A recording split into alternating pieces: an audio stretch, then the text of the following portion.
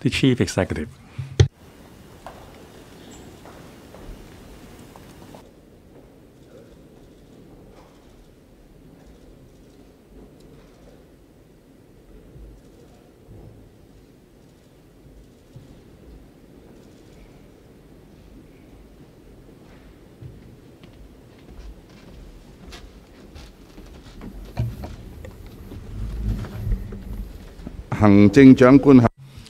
Delivery of the policy address by the Chief Executive. Chief Executive, I understand that the contents of the policy address is very rich. In order that we can hear you clearly, you may take off your mask if needed. Chief Executive.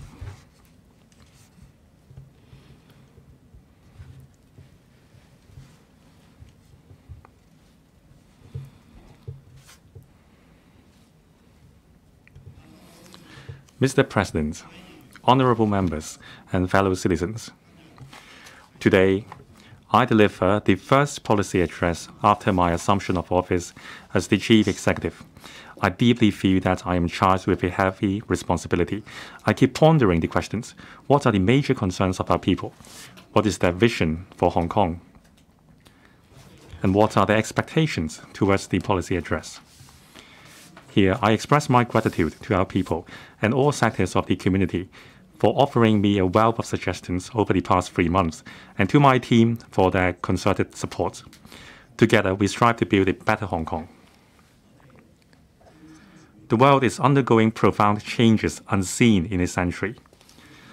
The pandemic and rapidly worsening global economic outlook, coupled with high inflation, interest rate hikes, tightening monetary policies, trade disputes, and geopolitical tensions, have weakened the growth momentum of the global economy.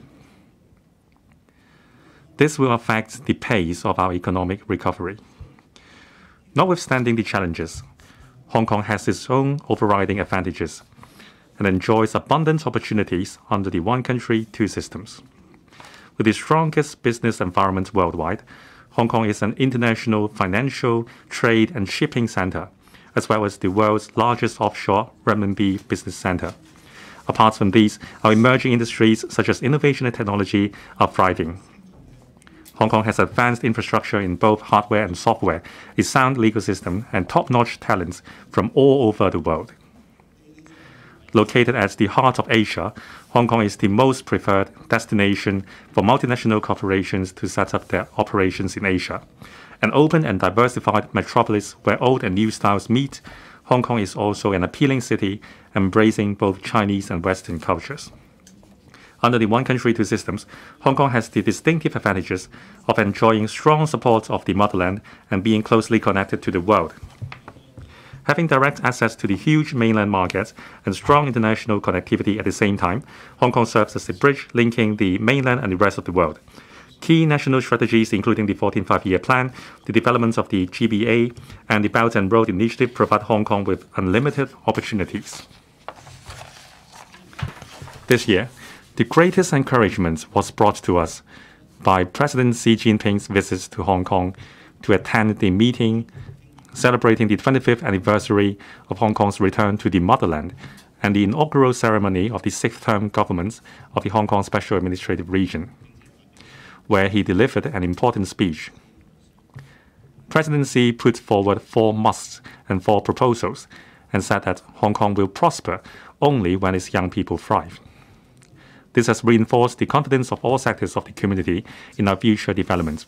I am grateful to President Xi for his important speech, which now serves as my governance blueprint. Hong Kong has achieved a major transition from chaos to order and is now at the crucial stage of advancing from stability to prosperity. In the next 5 years, I will lead the government team to unite and motivate all sectors of the community and give full play to our fine traditions of inclusiveness, unity, and respect for different viewpoints. We will make our best endeavor, all for better serving our people and better developing Hong Kong, so that the pearl of the Orient will shine brighter than ever. This is a policy address for Hong Kong citizens. I will now outline my governing beliefs, visions, and policy initiatives.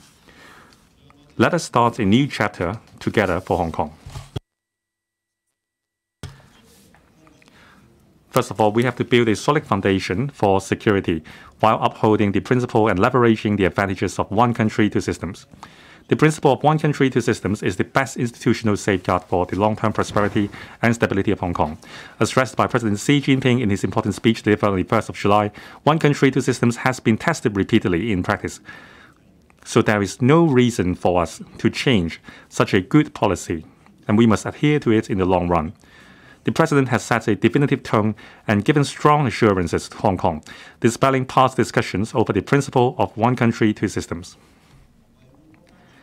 The top priority of the principle of one country, two systems is to safeguard national sovereignty, security, and development interests.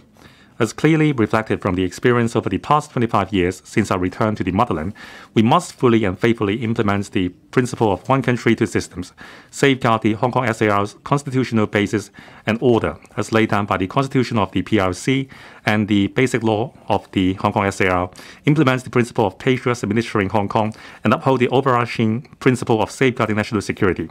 The more firmly the one country principle is upheld, the greater strength the two systems will be unleashed. Over the past 25 years, Hong Kong has overcome various challenges and forged ahead with progressive developments. Our pace has not slowed despite the changing external environment, the impacts of the epidemic, and the social unrest previously. Nevertheless, the prosperity and stability we now enjoy cannot be taken for granted. Having restored order from chaos, we must stay alert to threats and dangers, adopt bottom-line thinking, and sustain our efforts in safeguarding national sovereignty, security, and development interests in order to guard vigilantly against the recurrence of threats. Following our transition from chaos to order, Hong Kong is advancing from stability to prosperity, with our constitutional order better safeguarded and our governance systems improved. Development is of overriding importance. Hong Kong has considerable room for development given our sound foundation for growth, as well as the advantages of enjoying strong support of the motherland and being closely connected to the world under the principle of one country, two systems. The development of Hong Kong allows no delay. Social stability is the prerequisite for our development, and we have to get rid of any interference. We must carry on the mainstream values characterized by the love of both the motherland and the country and Hong Kong as the core, and in conformity with the principle of one country, two systems, and motivates the whole community to work together to create a better future. We will continue to steadfastly safeguard the constitutional order of the Hong Kong SAR and our country's fundamental system set out under the Constitution. We will further strengthen publicity and education on the Constitution, the Basic Law, and the law of the People's Republic of China on safeguarding national security law in Hong Kong. The Basic Law Promotion Steering Committee, led by the Chief Secretary for Administration, will be renamed the Constitution and the Basic Law Promotion Steering Committee to underline the importance the government attaches to the promotion of the Constitution, as well as our determination to take forward relevant work. To further preserve the dignity of the regional flag and the regional album as a symbol and sign of Hong Kong SAR, the government will introduce into the legislative amendments to the regional flag and regional emblem ordinance within the current legislative year to align with national flag and national emblem ordinance and the national anthem ordinance as appropriate. To ensure the faithful adherence to the legislative intent of the national security law, we will further strengthen the legal system and enforcement mechanisms for safeguarding national security by pressing ahead with the preparatory work for the enactment of legislation to implement Article 23 of the Basic Law, legislating for the regulation of online and offline crowdfunding activities, making laws for enhancing cybersecurity of critical infrastructure, completing the consultancy study on addressing the issue of false information for policy consideration, etc. To implement patriots administering Hong Kong, the government will strictly adhere to the improved electoral system in organizing various elections in accordance with the law. Patriots aspiring to participate in politics and policy debates will be given the opportunities to be elected in a fair, just, and open manner.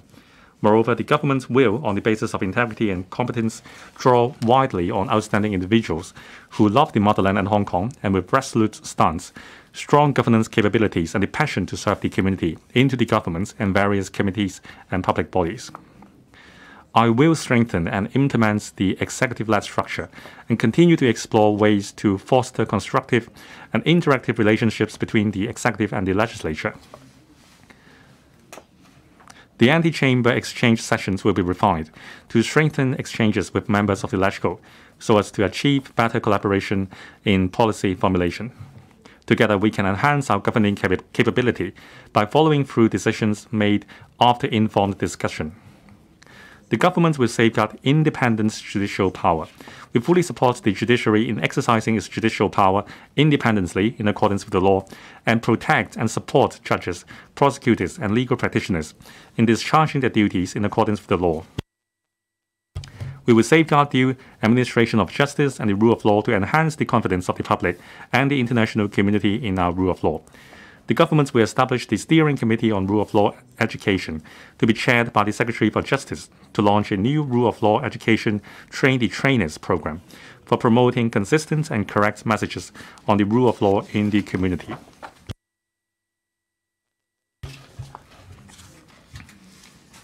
We will further improve governance. To improve governance, we have to start with enhancing our governance systems, governance capability, and governance efficacy. I will improve our governance systems on various fronts, including the decision-making structure, institutional objectives, leadership roles, distribution of powers and responsibilities, as well as execution mechanisms. The establishment of 4 task forces in the first month after my assumption of office was an institutional setup to address issues relating to intergenerational poverty, district environmental hygiene, public housing supply, as well as coordination of land and housing supply. These governance systems have already achieved some positive results. Amongst them, the District Matters Coordination Task Force, led by the Deputy Chief Secretary for Administration, successfully tackled a number of hygiene and street obstruction black spots within a short period of time, including restoring a public back alley in To Kwa Wan that had been illegally occupied for many years. In the ensuing chapters, I will introduce how we establish and improve our governance systems on various fronts. In respect of the governance system on government investments, I have asked the Financial Secretary to set up a new Hong Kong Investment Corporation Limited, or HKIC, to further optimize the use of fiscal reserves for promoting the development of industries and the economy. The HKIC will consolidate the Hong Kong Growth Portfolio, the GBA Investment Fund, and the Strategic Tech Fund established under the Future Fund in recent years, as well as the co-investment fund mentioned in the ensuing sections. In pooling together relevant resources under the steer of the government to invest in strategic industries, we aim to attract and support more enterprises to develop their business in Hong Kong.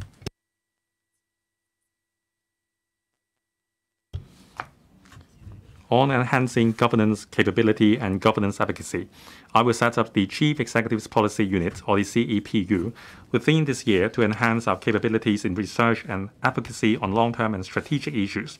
The CEPU should possess strategic and global perspectives and stay in tune with the local and public pulse, while conducting in-depth studies and analysis on mainland policies and developments as well as international trends and reporting the outcomes to me. It will also put in place a mechanism for regular internal deliberations to assist the government in formulating forward-looking policies. We have to stand united as one. Governance capability of the government rises on the concerted efforts of leaders and team members. The two must act closely with one another in order to achieve the synergy effect of 1 + 1 is greater than 2. Create the greatest value and allow people to benefit most. I value team spirit because I understand that even the most competent individual has limitation. Our team members should perform their respective functions, and various departments and their staff should complement each other, while the top echelon should provide steer and intervene proactively to nip problems in the bud. I am pleased that our team acts in concert and shares the same beliefs with me. The secretaries of departments and deputy secretaries of departments have been taking an active role in coordinating work across bureaus and departments. Directors of bureaus have also made strenuous efforts in offering constructive policy ideas and suggestions. Working with one heart and one vision, our team is serving the public with assiduity. I've introduced the red team concept in our day-to-day decision-making. The red team will play the role of critics and opponents to facilitate a thorough review of the effectiveness of policy decisions and execution plans so as to plug any loopholes and improve the policies. We have to be result-oriented. While pressing ahead with various policy initiatives, the government should in particular take heed of the need for our people to have a sense of gain and a real taste of the fruits of effective governance. The government should work in compliance with procedural propriety and, more importantly, to be result-oriented. I have set about 110 various indicators, including key performance indicators or KPIs, as listed in the annex, for monitoring the progress and effectiveness for specified tasks and making timely improvements. I have also asked all policy bureaus and departments to set more indicators and report them to the electrical. On strengthening the civil service management system. To lead Hong Kong in moving ahead, we need a capable government that can deliver results. The civil service being the backbone of government is the key. To strengthen civil service management, we will, first, update the civil service code to clearly spell out the core values and standards of conduct that present-day civil servants should uphold. Civil servants should be dedicated to their duties, be people-oriented, embrace teamwork, and be ready to take up commitments and responsibilities. They should have strong awareness of safeguarding national sovereignty, security, and development interests, and put the principle of patriots administering Hong Kong into practice. Second, strengthen the reward and punishment system by launching the Chief Executive's Award for Exemplary Performance next year to recognize meritorious and exemplary teams or individuals on a regular basis, with a view to encouraging civil servants to constantly strive for excellence. We will also identify officers with good potential and outstanding performance and provide them with enhanced training and advancement opportunities. For officers whose performance remains persistently substandard despite supervision and assistance, their appointment should be terminated in a timely manner. We will enhance the civil service disciplinary mechanism so that appropriate punishment can be promptly imposed in a fair and just manner on officers found to have misconducted themselves. Third, enhance training for civil servants to build a result-oriented team culture, deepen their understanding of one country, two systems, and contemporary China, and broaden their global perspectives. And fourth, enhance the existing mobilization protocol by introducing a government-wide mobilization level. Rosters will be drawn up in advance to include designated personnel from various departments who will stand ready to cope with major incidents that require deployment of considerable manpower. Regular drills will also be conducted to strengthen the government's emergency response capability. We will continue to create strong impetus for growth. Hong Kong is one of the most competitive economies in the world.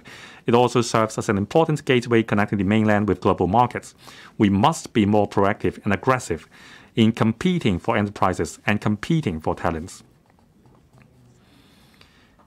To enhance our competitiveness, the government will put in place new institutional setups and implement an array of new initiatives targeted at attracting enterprises, investments, and talents. We will 1. Establish the Office for Attracting Strategic Enterprises, or OASES, led by the Financial Secretary, for attracting enterprises from the mainland and overseas by offering them special facilitation measures and one-stop services. 2. Establish the Talents Service Unit, led by the Chief Secretary for Administration, for formulating strategies to recruit talents from the mainland and overseas and coordinating relevant work, as well as providing one-stop support for incoming talents. 3. Set up dedicated teams for attracting businesses and talents in the mainland offices and overseas economic and trade offices, or ETOs, of the government to proactively reach out to target enterprises and talents and persuade them to pursue developments in Hong Kong. 4. Set aside $30 billion from the Future Fund to establish the Co-Investment Fund for attracting enterprises to set up operations in Hong Kong and investing in their business. 5.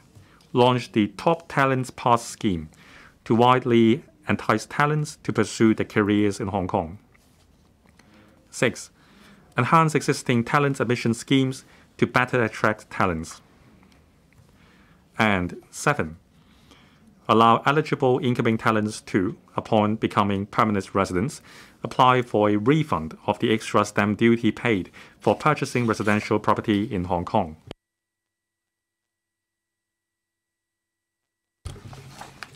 The OASES to be established within this year will be tasked with attracting high potential and representative strategic enterprises from around the globe, particularly those from industries of strategic importance, such as life and health technology, artificial intelligence and data science, financial technology or fintech, and advanced manufacturing and new energy technology. The office will 1. Draw up a list of target enterprises and provide steer to the dedicated teams for attracting businesses and talents to reach out to and carry out negotiations with the enterprises. 2. Formulate attractive special facilitation measures covering aspects such as land, tax, and financing that are applicable exclusively to target enterprises, and provide them with tailor-made plans to facilitate the setting up of their operations in Hong Kong. And 3. Provide the employees of these target enterprises with one-stop facilitation services in areas such as visa application and education arrangements for the children. With the establishment of the co-investment fund, the government will consider co-investing in individual projects of target enterprises, taking into account the potential to drive industry development in Hong Kong. In addition, we will set up the Advisory Committee on Attracting Strategic Enterprises, comprising representatives from relevant business sectors and social leaders, to advise the Financial Secretary on the overall strategy. On trawling for talents, over the past 2 years, the local workforce shrank by about 140,000. Apart from actively nurturing and retaining local talents, the government will proactively trawl the world for talents. We will 1. Launch the Top Talents Pass scheme for a period of 2 years. Eligible talents will include individuals whose annual salary reached 2.5 million Hong Kong dollars or above in the past year, and individuals graduated from the world's top 100 universities with at least 3 years of work experience over the past 5 years. These 2 categories of talents will be issued a 2-year pass for exploring opportunities in Hong Kong and are not subject to any quota.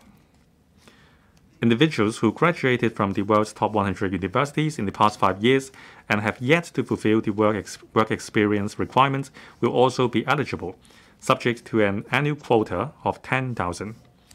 The scheme will be reviewed after the first year of implementation. 2. Streamline the General Employment Policy or GEP and the admission scheme for mainland talents and professionals or the ASMTP, such that for vacancies falling under the 13 professions with shortage of local supply as listed in the talents list, or for vacancies with annual salary of 2 million Hong Kong dollars or above, employers are not required to provide proof to substantiate their difficulties in local recruitment in making applications for talent admission.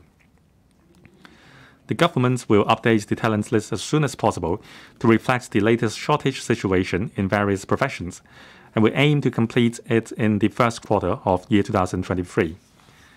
3. Suspend the annual quota under the Quality Migrant Admission Scheme or QMAS for a period of 2 years, and improve the approval process to attract more world-class talents to relocate to Hong Kong. 4. Relax the immigration arrangements for non-local graduates by extending the limits of stay from 1 year to 2 years to facilitate their staying in or coming to Hong Kong for work, and expand the scope of the arrangements to cover those who graduated from the GBA campus of a Hong Kong university on a pilot basis for a period of 2 years. The pilot's arrangement will be reviewed after the first year of implementation. 5. Enhance the Technology Talent Admission Scheme, TAS, by lifting the requirements for technology firms to employ additional local employees while admitting talents outside Hong Kong, with a view to speeding up talent admission. 6. Extend the limits of stay of employment visas so that talents admitted under the existing and newly launched talent admission schemes and security in employment may be issued with an employment visa which will be valid for a maximum period of 3 years. And 7. refund the extra stamp duty paid by eligible incoming talents in purchasing residential property in Hong Kong. Eligible talents who purchase a residential property in Hong Kong from today and thereafter, and subsequently become a permanent resident upon residing in Hong Kong for 7 years, can apply for a refund of the buyer's stamp duty and the new residential stamp duty paid for the first residential property purchased, which they still own. While the ad valorem stamp duty at Scale 2 rates is still payable, such that the overall stamp duty charged will be on par with that charged on first-time home buyers who are ordinary permanent residents. The arrangement applies to any sale and purchase agreements entered from today, that is the 19th of October 2022, and thereafter. At the same time, we will waive the requirements of applying for an employment visa for more visitors participating in short-term activities in Hong Kong. Apart from existing designated sectors like technology specialists and professional athletes, we will explore expanding the arrangements to more categories. We will soon establish the Talent Service Unit, which will be the one-stop shop, coordinating with the Immigration Department to process applications received under the talent admission schemes and providing support services. It will also draw performance pledges to enhance efficiency in processing applications. Moreover, we will launch electronic services for all visa applications within this year. The government will expand the functions of mainland offices and overseas ETOs.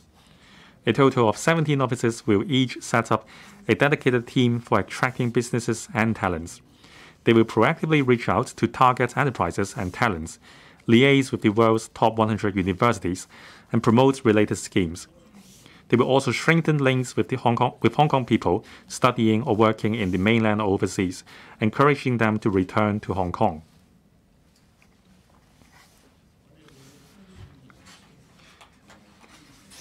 We will also project manpower requirements for supporting the economy. Many sectors in Hong Kong are facing manpower shortages. Relevant bureaus will listen to the views of the sectors and put forward solutions having regard to the situation of individual sectors.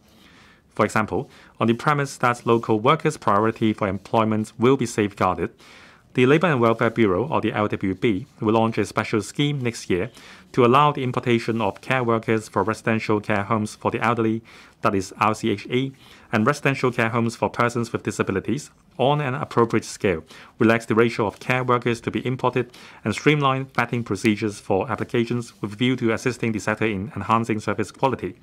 The Development Bureau and the Transport and Logistics Bureau will review the labor shortage situation in the construction and transport sectors, respectively, to draw up relevant solutions. The LWB will commence a new round of manpower projections to help the government formulate appropriate strategies to address the overall manpower demand. We will enhance the methodology, including shortening the projection period from 10 years previously to 5 years, to reflect the trends in our economic and labor markets in a more timely manner. Key findings will be available in 2024. We will dovetail with national strategies to create strong impetus for growth. National strategies, including the 14th Five-Year Plan, the GBA developments, and the Belt and Road Initiative, have injected continuous impetus to the growth of Hong Kong. The 14th Five-Year Plan has supported the development of the 8 centers in Hong Kong. Our priority is to reinforce our position as an international financial center and promote the development of 2 emerging industries, namely the INT and arts and culture. At the same time, we will continue to play our role as an international trade center and fully capitalize on our shipping and aviation developments to enhance our functions in the regional supply chain. We will also continue to enhance our strengths in legal services and develop Hong Kong into a regional intellectual property or IP trading center. The GBA development has enhanced the interconnectivity and integrated development among GBA cities. The government will make good use of the strengthened Guangdong-Hong Kong and Hong Kong-Shenzhen cooperation mechanisms and utilize the relevant task forces as platforms to deepen collaboration with other GBA cities. We will also actively participate in the development of major platforms for Guangdong-Hong Kong-Macau cooperation, including Qianhai of Shenzhen, Nansha of Guangzhou, Hangqin of Zhuhai, and the Shenzhen-Hong Kong Lok-Ma-Chao Loop. Meanwhile, the Belt and Road Initiative brings tremendous opportunities to our service industry, creating wider networks by fostering people-to-people bonds. The government will establish the steering group on integration into national developments to be chaired by the chief executive, with 3 secretaries of departments, that is, the Chief Secretary for Administration, the Financial Secretary, and the Secretary for Justice as deputies. The steering group will press ahead with initiatives across bureaus and provide steer from a strategic and macro perspective, enhance communications with mainland authorities, and regularly host briefing sessions on national policies. The work of the steering group will cover 4 major areas. 1. Formulating strategic plans for Hong Kong to dovetail with the 14th Five-Year Plan and the GBA development, and proactively forging ahead with development and collaboration. 2. Formulating work plans and priorities with a view to fostering a greater flow of people, goods, capital, and information within the GBA. 3. Strengthening regional cooperation mechanisms with mainland provinces and municipalities, and monitoring the progress and effectiveness of the implementation of collaborative projects. And 4. Proactively promoting high-quality developments of cooperation between Hong Kong and the Belt and Road countries in trade and commerce, professional services and cultural exchanges, and formulating relevant measures. On the sustaining growth of our status as an international financial center, Hong Kong is the international financial center, the world's largest offshore RMB business center, and a leading fundraising hub for biotechnology. The financial services sector is Hong Kong's biggest pillar industry, accounting for more than 1/5 of our gross domestic products. To enhance Hong Kong's competitiveness in financial services, we will 1. Enhance our position as a global fundraising platform. The Hong Kong Exchanges and Clearing Limited, or the HKEX, will revise the main board listing rules next year to facilitate fundraising of advanced technology enterprises that have yet to meet the profits and trading record requirements. It is also planning to revitalize GEM, that is formerly known as the Growth Enterprise Markets, to provide small and medium enterprises and startups with a more effective fundraising platform. 2. Enhance our strengths as the largest offshore RMB business center. Hong Kong currently processes about 75% of offshore RMB settlements globally. We will promote the launch of more RMB-denominated investment tools and the provision of stable and highly efficient treasury services, such as foreign exchange, exchange rate risk, and interest rate risk management tools in the market. We will also enhance market infrastructure. 3. Promote mutual market access. We will speed up the implementation of a series of mutual market access arrangements supported by the China Securities Regulatory Commission earlier, including introducing a bill within this year to exempt the stamp duty payable for transactions conducted by dual-counter market makers, with a view to enhancing the RMB stock trading mechanism, as well as completing preparations for the launch of the northbound trading of Swap Connect as early as possible. We will also explore enhancements to the southbound trading of Bond Connect so as to facilitate the issuance and trading of more diverse dim sum bonds, and continue the discussion with the mainland on proposals for the further expansion of mutual market access. Moreover, we will strive to establish insurance after-sales service centers in places such as Nansha and Qianhai in the near future to provide support services for residents in the GBA holding Hong Kong policies. This is also an important step towards mutual access of insurance markets in the GBA. 4. Develop green and sustainable finance. We will promote the development of Hong Kong as a premier financing platform for governments and green enterprises in the mainland and around the world. We are also developing Hong Kong into an international carbon market and will support the HKEX to continue pursuing cooperation with, among others, financial institutions in Guangzhou in carbon markets development. 5.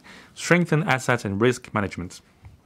Family offices is a key growth segment of the asset and wealth management industry. Last year, Hong Kong managed over $1,700 billion of relevant assets, including those for private trust clients. The government will introduce a bill within this year to offer tax concession for eligible family offices. The target is attracting no less than 200 family offices to establish or expand their operations in Hong Kong by the end of year 2025. Moreover, we will implement a risk-based capital regime for the insurance industry in year 2024 to align with international standards and launch a public consultation within this year on the proposal of establishing a policyholders' protection scheme.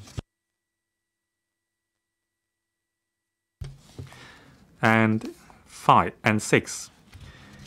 Continuously enhance our competitiveness in fintech. Currently, there are more than 600 fintech companies in Hong Kong. We will vigorously promote fintech by encouraging more fintech services and products to undergo proof-of-concept trials, taking forward cross-boundary fintech projects and nurturing fintech talents. The commercial data interchange will be launched within this year to provide a one-stop platform for enterprises to share operational data, enabling banks to make accurate assessments on the operating condition of enterprises and providing SMEs with a better chance of securing loans. On virtual assets, the government has introduced a bill to propose establishing a statutory licensing regime for virtual asset service providers. The Hong Kong Monetary Authority, or the HKMA, is examining markets' feedback on the regulation of stablecoins and will ensure that the regulatory regime is in line with both the international regulatory recommendations and the local context. The HKMA has also begun the preparatory work for issuing eHKD and is collaborating with the mainland institutions to expand the testing of eCNY as a cross-boundary payment facility in Hong Kong.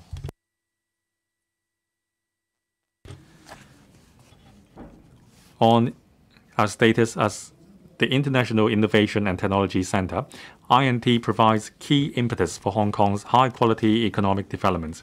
To charge Hong Kong in moving full steam towards our vision of an international INT center, the government will promulgate the Hong Kong INT Development Blueprint within this year to set out major policies under 4 broad development directions. First, to enhance the INT ecosystem and achieve re-industrialization in Hong Kong. We will 1.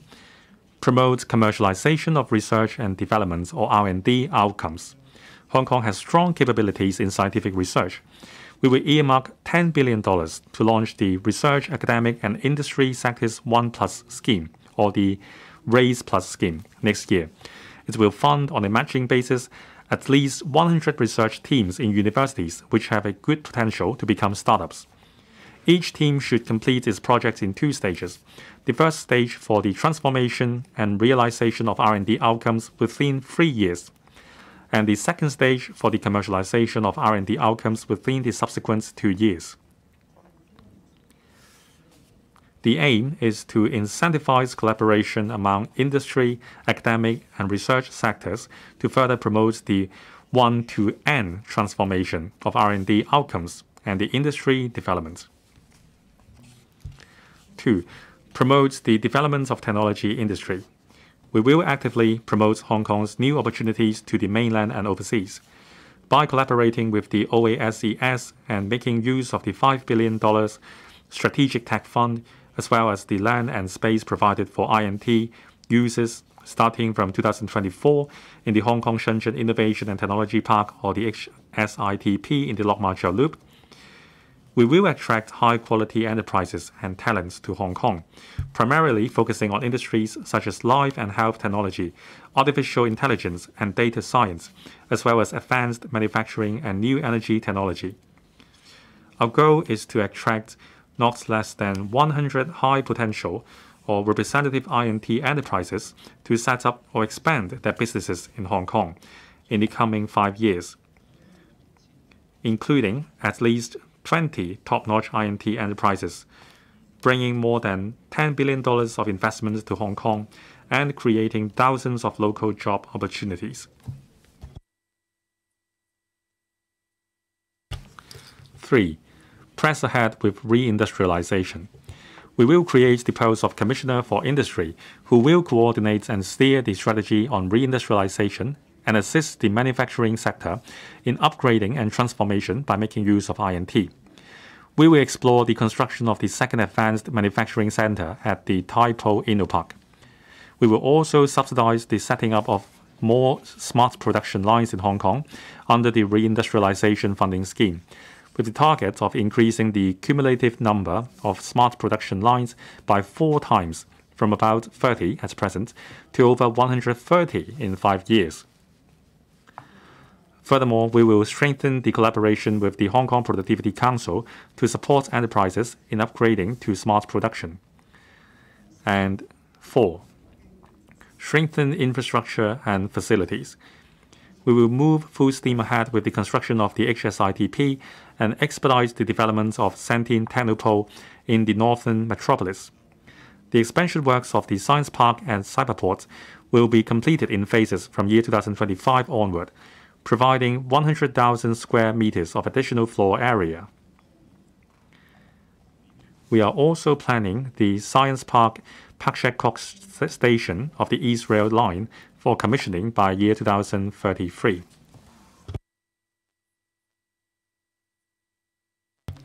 Second, to enlarge the I&T talent pool to create strong impetus for growth, with additional measures focusing on attracting I&T talents. We will 1. Attract leading I&T talents around the globe. By collaborating with the OASES, we will provide special facilitation measures in a targeted manner to attract top-notch I&T talents to bring with them their business or R&D outcomes to Hong Kong. 2. Enhance existing technology talent schemes. We will enhance the Tech TAS by lifting the local employment requirements, extending the quota validity period to 2 years, and expanding the coverage to more emerging technology areas. In addition, we will increase the subsidies provided for research institutions and I&T enterprises for employing research talents under the Research Talent Hub scheme by about 10%. Research talents with a doctoral degree will be further provided with a living allowance. 3. Enhance accommodation support. We will build more accommodation facilities for I&T talents, including to explore the development of a new Inno cell near Science Park and accommodation facilities for talents as the HSITP. In support of the development of Santine Technopole, we will allow greater planning flexibility to provide additional accommodation for I&T talents. And 4. Expand the STEM internship scheme. We will offer local I&T internship opportunities to university students studying STEM, that is science, technology, engineering, and mathematics programs, overseas or at GBA campuses established by designated local universities. Third, to develop Hong Kong into a smart city to improve the quality of life of our people. We will build a smart government. We aim to turn all government services online in 2 years and provide one-stop digital services by fully adopting I Am Smart within 3 years, so as to realize single portal for online government services. In addition, 100 digital government projects will be launched with the application of technology for the convenience of the public. 2. Open up data. The government will continue to actively open up data and encourage public and private organizations to follow suit for innovative industry applications. We will also explore with the mainland the arrangements for the flow of data from the mainland to Hong Kong, with a view to jointly promoting the coordinated development of smart cities in the GBA. And 3. Expand the 5G network. We will further expand the 5G network by amending the legislation next year to ensure that appropriate space is made available in new buildings for installation of mobile communication facilities. Fourth, to proactively integrate into the overall development of the country and consolidate Hong Kong's advantages as an international city. The HSITP is the bridgehead for INT cooperation between Hong Kong and Shenzhen. On the basis of one zone, two parks, and through in-depth cooperation with Shenzhen, we will study the trial implementation of a cross-boundary policy on INT cooperation in an innovative, exclusive, and designated manner, covering the flows of INT material, capital, data, and people between Hong Kong and Shenzhen. We will proactively attract mainland and overseas INT enterprises to the HSITP, providing key impetus for the development of an international INT center in the GBA. Recently, our country has announced for the first time the recruitment of payload specialists in Hong Kong to participate in the National Manned Space Program, fully reflecting the great importance our country attaches to Hong Kong's technology sector. We are actively supporting and facilitating the recruitment exercise to recommend suitable candidates for our country. I look forward to our country's continuing support of Hong Kong's participation in more national pioneering technology missions. On developing Hong Kong into an East-Meets-West center for international cultural exchange, embracing both Chinese and Western cultures, Hong Kong has established its cultural infrastructure and global network over the years and drawn in a vast pool of outstanding talents from around the world. The West Kowloon Cultural District has become a new cultural landmark earning worldwide acclaim. In recent years, Hong Kong has even become one of the 3 largest art markets in the world. The current term government is committed to fostering the cultural development of Hong Kong to expedite its progression into an East-Meets-West center for international cultural exchange. The Secretary for Culture, Sports and Tourism will chair the Culture Commission comprising industry leaders to map out a blueprint for arts and culture and creative industries development and enhance the ecosystem for the industries. We will, 1. Nurture a diversified talent pool. The Hong Kong Academy for Performing Arts, or the HKAPA, ranks first in the performing arts category among all higher education institutions in Asia. We have asked the HKAPA to look into ways to nurture arts and cultural talents for Hong Kong and the GBA, and to establish a new campus in the northern metropolis, and raise the proportion of non-local students. Moreover, we will launch various arts and cultural internship programs and subsidize HKAPA students or those studying arts and cultural programs in universities to undertake internships in arts groups and the WKCD. Additional resources will also be deployed to support and nurture promising and budding arts groups and artists. The LCSD will continue to collaborate with the WKCD in grooming more professionals to develop Hong Kong into a regional center for arts conservation and restoration. Also, to establish a thriving and diversified arts, cultural, and creative ecosystem, we will continue to attract more talents in and outside Hong Kong to pursue their aspirations here. 2. Continuously upgrade cultural infrastructure. We will map out a new 10-year development blueprint for arts and cultural facilities, including plans to increase the number of LCSD's museums to 19 and the number of seats at performance venues by about 50%. The East Kowloon Cultural Center will be commissioned in phases starting from next year and will become a base for accelerating the promotion and application of integrated arts plus tech. To leverage market forces for the development of the arts and cultural sector, we will also devise measures to encourage the provision of arts and cultural facilities, such as theaters, in private developments. 3. Enrich arts, cultural, and creative contents. We will establish the Mega Arts and Cultural Events Fund to promote the staging of more international arts and cultural events in Hong Kong, taking into account the views of the Mega Arts and Cultural Events Committee, which will include industry personnel. The government will foster arts and cultural exchanges and collaboration with the mainland, including organizing the GBA Culture and Arts Festival in year 2024, as well as the annual Hong Kong Week and Chinese Opera Festival, etc.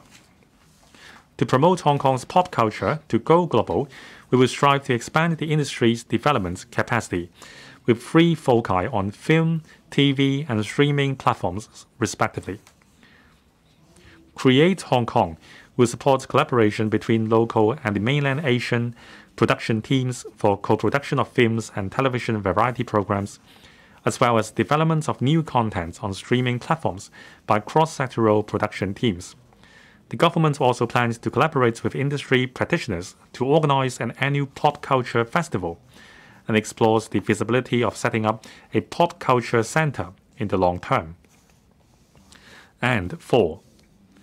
Promote platforms for arts and cultural industries. Hong Kong is a home to a number of globally acclaimed platforms for fostering the development of arts, cultural, and creative industries, including Art Basel Hong Kong, Hong Kong International Film and TV Market, and Business of Design Week. The first Hong Kong Performing Arts Market will also take place in year 2024. We will invite the Hong Kong Trade Development Council to enhance its Asia IP exchange portal with a view to creating favorable conditions for the development of arts and cultural industries. We will also explore measures to support the industries in widening the scope of copyright trading activities so as to foster the commercialization and development of arts, cultural, and creative industries. On international trade, Hong Kong is the world's 6th largest commodity trading center. We are actively pursuing accession to the Regional Comprehensive Economic Partnership, or RCEP, which covers 15 countries and a population of 2.2 billion and accounts for nearly 30% of the global trade volume. Accession to RCEP will help enterprises reduce their operating costs and open up overseas markets, thereby strengthening and capitalizing on Hong Kong's status as an international trade center. We strive to support the convention and exhibition industry in order to help SMEs obtain more overseas orders. We will extend the convention exhibition industry subsidy scheme to the 30th of June next year. A new $1.4 billion scheme will be launched thereafter to subsidize more than 200 exhibitions to be staged in Hong Kong over 3 years. To consolidate Hong Kong's status as a premier venue for large-scale international C&E activities, we will take forward the Asia World Expo Phase 2 project. Together with the Wan Chai North redevelopment project near the Hong Kong Convention and Exhibition Center, to substantially increase large-scale C&E spaces. To provide further support for SMEs, we will 1. Raise the level of funding support. The cumulative funding ceiling per enterprise under the dedicated fund on branding, upgrading, and domestic sales, or the BUD fund, will be raised from $6 million to $7 million. To assist SMEs in developing markets outside Hong Kong, the cumulative funding ceiling per enterprise under the SME Export Marketing Fund will be raised from $0.8 million to $1 million. The special measure to expand its funding scope will also be extended to the 30th of June 2026 to continue to cover exhibitions and online exhibitions targeting the local market, and the eligibility criteria will be relaxed to cover non-SMEs. 2. Capitalize on the opportunities in the mainland. Guangdong ETO will set up a dedicated promotion center to support the development of Hong Kong people and enterprises in the GBA. The HKTDC will also set up more Go GBA business support centers to cover all 9 mainland cities in the GBA and organize business missions, training, etc. in various mainland provinces and municipalities. 3. Extend the principal payments holiday arrangements.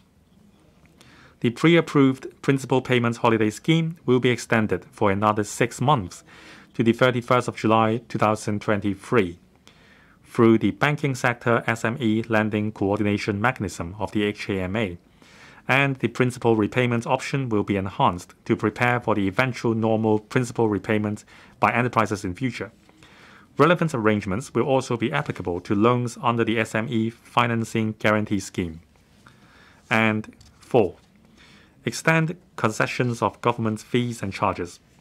We will continue to reduce 75% of water and sewage charges for non-domestic accounts for 8 months, from the 1st of December 2022 to the 31st of July 2023, subject to a monthly ceiling of $20,000 and $12,500 respectively per household. We will also continue to provide 75% rental or fee concessions currently applicable to eligible tenants of government premises and eligible short-term tenancies and waivers under the Lands Department for 6 months from the 1st of January 2023 to the 30th of June 2023.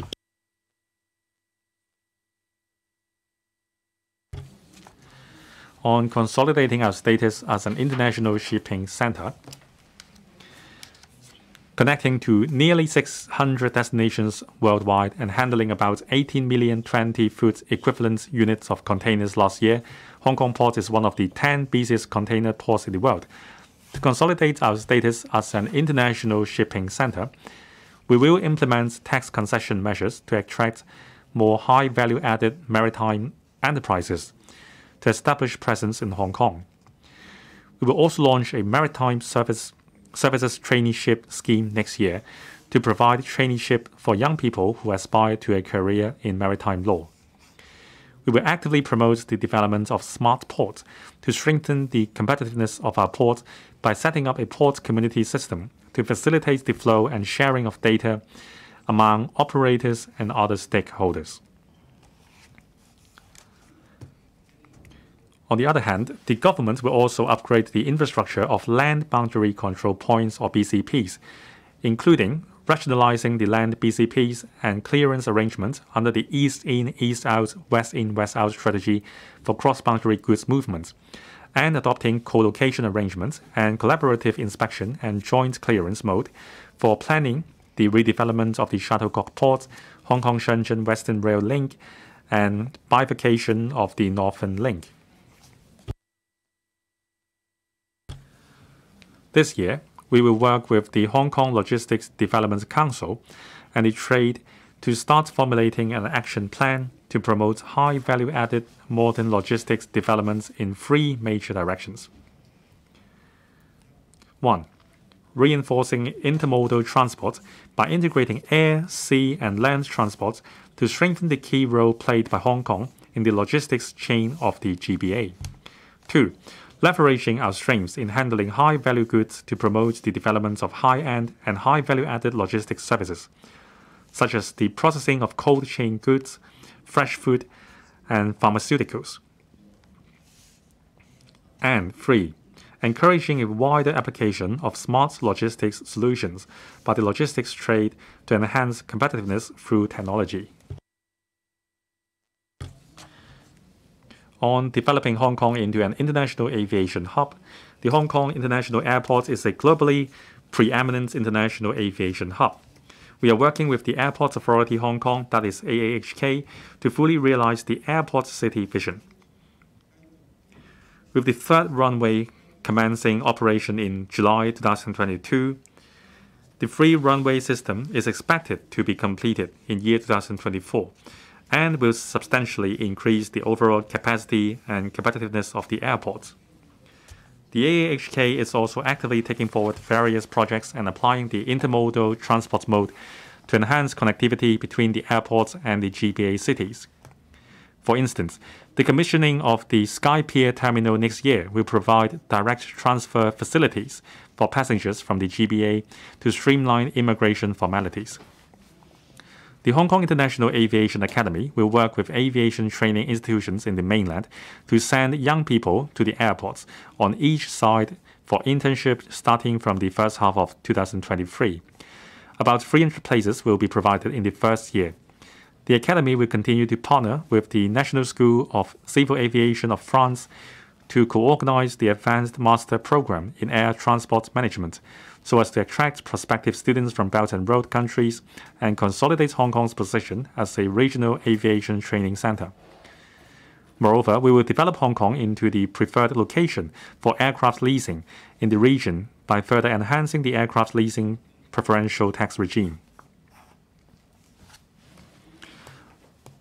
On developing Hong Kong into the Center for International Legal and Dispute Resolution Services in the Asia-Pacific region, As an international legal center, Hong Kong possesses a robust legal system, a solid foundation for the rule of law, and a rich pool of outstanding legal talents. Last year, Hong Kong was ranked the third most preferred seat for arbitration globally.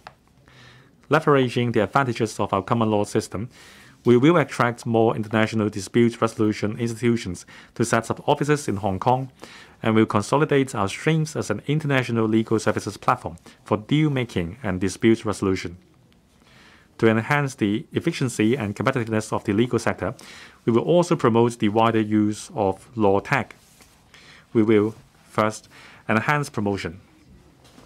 Starting with the Hong Kong Law Week 2022 scheduled for this November, the Department of Justice of the DOJ will lead delegations of local legal profession to conduct overseas visits from next year to showcase to the international community the advantages of Hong Kong's rule of law, as well as our diversified legal and dispute resolution services under the common law system.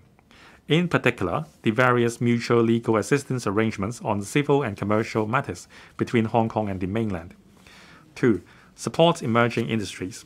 The DOJ will develop user-friendly and practical legal guides and tools, such as boilerplates of commonly used contractual terms for financial services, I&T, arts, cultural and creative industries, etc., to facilitate the provision and use of legal services by those within and outside the industry.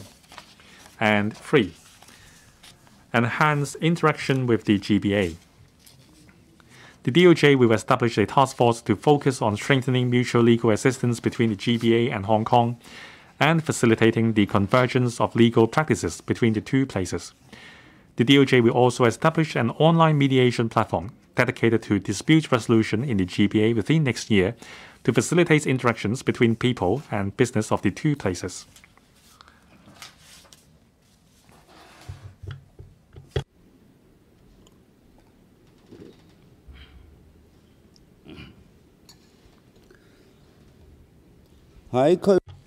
On Regional Intellectual Property Trading Center, the government will develop Hong Kong into a regional IP trading center by leveraging the institutional advantages of Hong Kong's legal and IP protection system.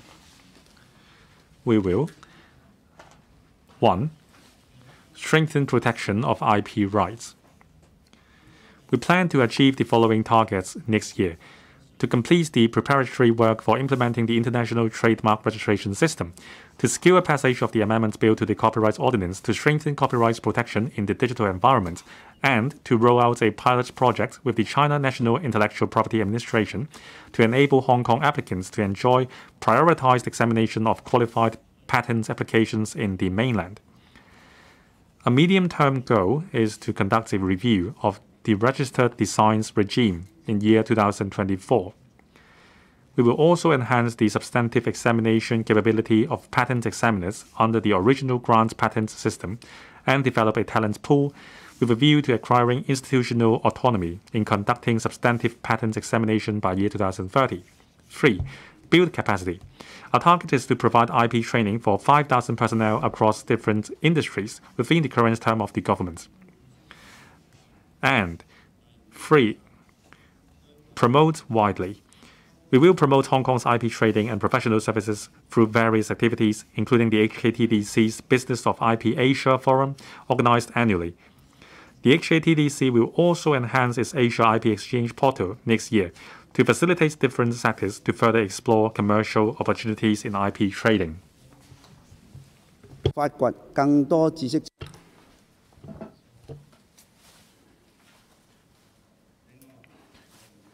Furthermore, we'll actively develop Northern Metropolis as the new engine for growth.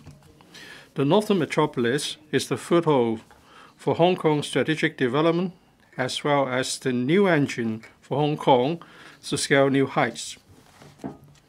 The current term government will take forward the development of the Northern Metropolis in full steam. A number of major development projects in the area have already commenced. Will enhance quantity, speed, efficiency, and quality in various aspects to vigorously compress the time required for turning pieces of primitive land into spate-ready sites for major projects by half from more than 10 years in the past. the government would establish a steering committee on the Northern Metropolis and advisory committee on the Northern Metropolis to strengthen the governance structure for the development of this area. The former will be led by the chief executive to provide high-level policy steer and supervision, the latter to be chaired by the financial secretary and comprising experts and stakeholders in the community who tender advice and suggestions.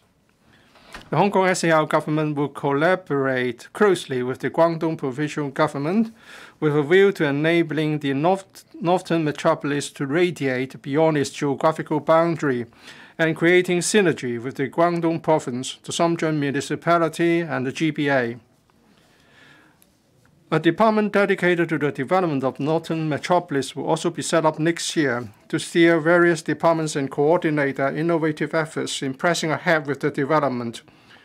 Our target is to formulate a concrete plan and an action agenda for the Northern Metropolis within next year. Upon completion, the Northern Metropolis will emerge as a new international INT city, integrating quality life, new economies, and culture and leisure. Innovative urban design will help promote home-job balance, green living, and the coexistence of development and conservation. We will fully leverage the advantages of the Northern Metropolis proximity to the hinterland to promote the comprehensive development of control point areas. On its west, the Hong Shui-Kiu Ha-Chun New Development Area would be the focus. With its geographical proximity to Qianhai, it would become a central business district with a catchment reaching Shenzhen and even the GBA. The central part, with the Shantin Technopole as its core, will pool INT enterprises and create synergy with Shenzhen's INT cluster just across the river, becoming a diversified test bed for innovation. Modern industries in the new territories North New Town can also benefit from collaboration with Shenzhen. Endowed with rich natural and tourism resources, the east side is best placed for recreation and tourism development for Hong Kong and Shenzhen. We will, 1. Press ahead with land creation and housing construction. We will take forward in full swing major projects that have commenced in Kutong North, Fanning North, Hong Shui-Kiu, Ha-Chun, Yuen Long South, etc. Planning for the majority of other development projects such as Shantin Technopole has already commenced. Our target is to commence land resumption procedures for all development projects within 5 years and to form 40% of the new development land and complete 40% of the new flats within 10 years. 2. Increased development intensity will make the best use of the land resources in the Northern Metropolis by adopting higher plot ratios. As a guideline, the maximum plot ratio for residential sites will be 6.5, higher than that of 5 for earlier generations of new towns like Sha-Tin, while that for commercial sites will be 9.5. 3. Make available sites for different industries. Sites will be made available gradually in the next 5 years to support the development of INT and other industries. 3 buildings are under construction in the Lok Ma Chau Loop in Shantin Technopole, and part of the land in the loop will be ready for attracting businesses and investment from next year. The first batch of Shantin INT sites outside the loop will commence works in 2024. While the first batch of sites for development of industrial buildings in areas earmarked for logistics and emerging industries in Hong Shui-Kiu and Yuen Long will be available from next year. Hong Shui-Kiu, Ha-Chun, NDA is positioned as a modern service hub, and site formation works for the commercial sites near Hong Shui-Kiu Station will also be completed in 2026. 4. Construct landmark developments. We'll plan for a number of landmark developments in the Northern Metropolis, such as cluster of cultural facilities, post-secondary education institutions, major sports facilities, hospital networks, and cluster of government facilities to facilitate development of the area, and to provide a quality living environment. Certain government officers currently in central business districts with no specific location requirements will be relocated to the northern metropolis, including, for example, nearly 40% of the office floor area in the Queensway government offices, with a view to driving the development of the area and releasing the land in the central business districts. 5. Pursue proactive ecological conservation. Upon completion of the current study next year, we will implement a new proactive conservation policy to gradually resume private wetlands and fish ponds with ecological value and develop a wetland conservation park system with a view to increasing the environmental capacity for the development of northern metropolis. Separately, we will initiate a statutory procedure for designating about 500 hectares of land in Robin's Nest as a country park in 2024, which will echo with the Shamzhen Wutong Mountain Scenic Area, creating a cross-border ecological corridor between Hong Kong and Shamzhen. We'll gradually open up Sha Tao Kok, excluding Chongying Street, in 2024 for cultural and ecotourism activities, and will consult the local community early next year. And 6. Foster cross-border interactions. With a favorable location in proximity to the hinterland, the northern metropolis can create synergy with the mainland in areas such as industry development, land use, and ecological conservation. Hong Kong and the mainland have already set up task forces under the Guangdong-Hong Kong and Hong Kong-Shamzhen cooperation mechanism to deliberate on cross-boundary integration proposals for creating greater value for the northern metropolis, on uplifting the productivity of the construction industry. In the next few years, the government's annual capital works expenditure will exceed $100 billion. The Development Bureau will establish a cross-departmental steering committee for coordinating the development of high-productivity construction methods, such as modular integrated construction, MIC, and the streamlining of relevant approval processes to remove barriers for the industry. The steering committee will formulate measures next year to strengthen the MIC supply chain, including making available land in the northern metropolis for manufacturing and storage of modules by the industry, and fostering collaboration within the GPA. In addition to expediting housing supply, these measures will strengthen the leading regional position of Hong Kong's construction industry in the adoption of MIC. On supporting local tourism, we'll continue to promote characteristic local tourism by allocating $600 million for a 3-year cultural and heritage site local tour incentive scheme to encourage the tourism industry to develop products with cultural and heritage elements.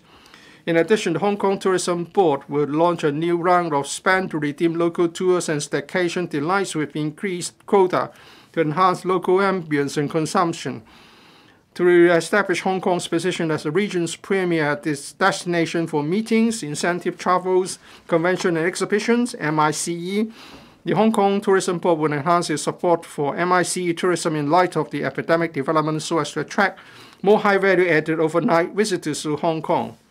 On the promotion of the sustainable development of the agriculture and fishery industries, the Environment and Ecology Bureau, EEB, will work hand in hand with the agriculture and fishery industries to formulate a blueprint for the sustainable development of agriculture and fisheries to promote the upgrading and transformation, modernization, and sustainable development of the industry.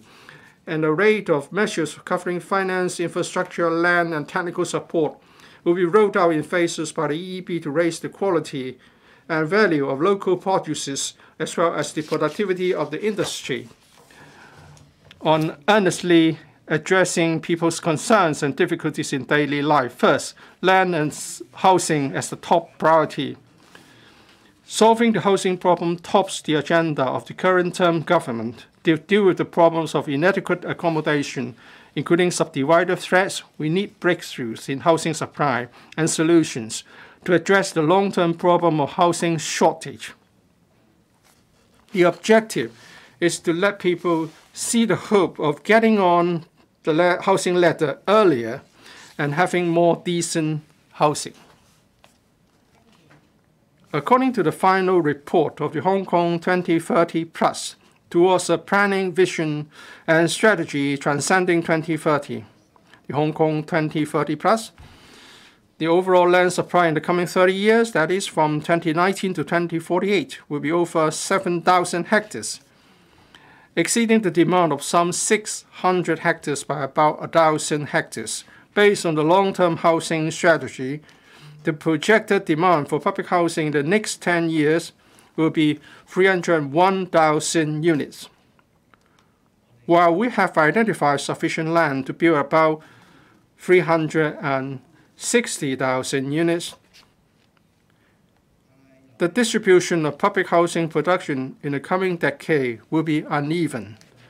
Only about 1/3 of the units will be completed during the first 5-year period from 2023 to 24 to 2027 to 28, while the remaining 2/3 will be completed in the second 5-year period.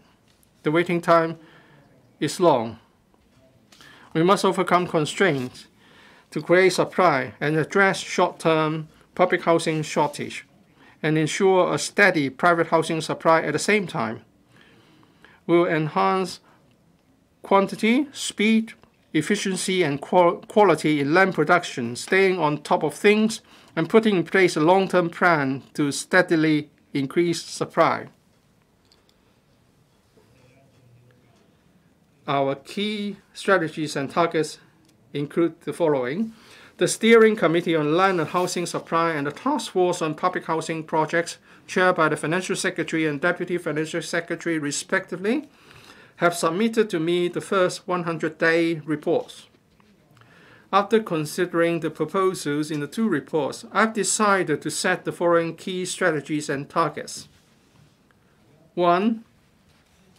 Introduce the new light public housing, LPH, with about 30,000 units to be built in the coming 5 years. 2. Increase the overall public housing production substantially by about 50% in the coming 5 years, from 2023 to 24 to 2027 to 28, as compared to the previous 5-year period, taking into account LPH and traditional PRH. 3. Cap the waiting time for PRH immediately. Taking into account the total supply of LPH and the traditional PRH, the target is to cap the waiting time at the existing level of about 6 years and shorten it to about 4.5 years in 4 years' time, that is in 2026 to 27. 4. Set a minimum size for newly built flats. The saleable area of all subsidized sale flats completed from 2026 to 27 onward will be no less than 26 square meters in general, and the internal floor area of all newly built PRH units, except for single-person and two-person units, will be no less than the equivalent threshold level in general. 5. Deliver sufficient land for private housing development in the next 5 years to meet the projected demand in the LTHS and stabilize supply for private housing. 6. Compress land production procedures, such that the time required for turning primitive land into spade-ready sites can be reduced by about 1/3 to half. 7. Make use of market forces by enhancing public-private partnership. A pilot scheme will be introduced to encourage the participation of private developers in building subsidized sale flats. And 8. Expedite land production. Build up a land reserve in the long run and assume a leading role in land supply, so that the government will stay on top of things instead of catching up with demand. We will work closely with the Hong Kong Housing Authority, Hong Kong HA, and the Hong Kong Housing Society, HAHS, to increase public housing supply in the first 5-year period by enhancing quantity, speed, efficiency, and quality, thereby shortening the waiting time for PRH. We will 1. Introduce the new LPH. The government will make use of government and private land with no development plan in the near future and adopt standardized, simple design and the MIC approach to build LPH units expeditiously. About 30,000 units will be completed in 5 years, increasing the overall public housing supply by about 25%. Those on the waiting list for the traditional PRH for 3 years or more may apply for LPH for earlier allocation of units, and priority will be given to family applicants. Tenants may retain their position in the queue for traditional PRH and can move into traditional PRH later on. LPH units will be provided with basic facilities of traditional PRH units. The rent of LPH will be lower than traditional PRH in the same district, who seek LegCo's approval for dedicated funding to build and operate LPH. At the same time, we'll continue to provide about 20,000 transitional housing units through partnership with the community. Taking into account that some 30,000 LPH units, overall public housing production will increase to around 158,000 units in the next 5 years, from 2023 to 24 to 2027 to 28, including the 12,000 PRH units provided under the PRH Advanced Allocation Scheme.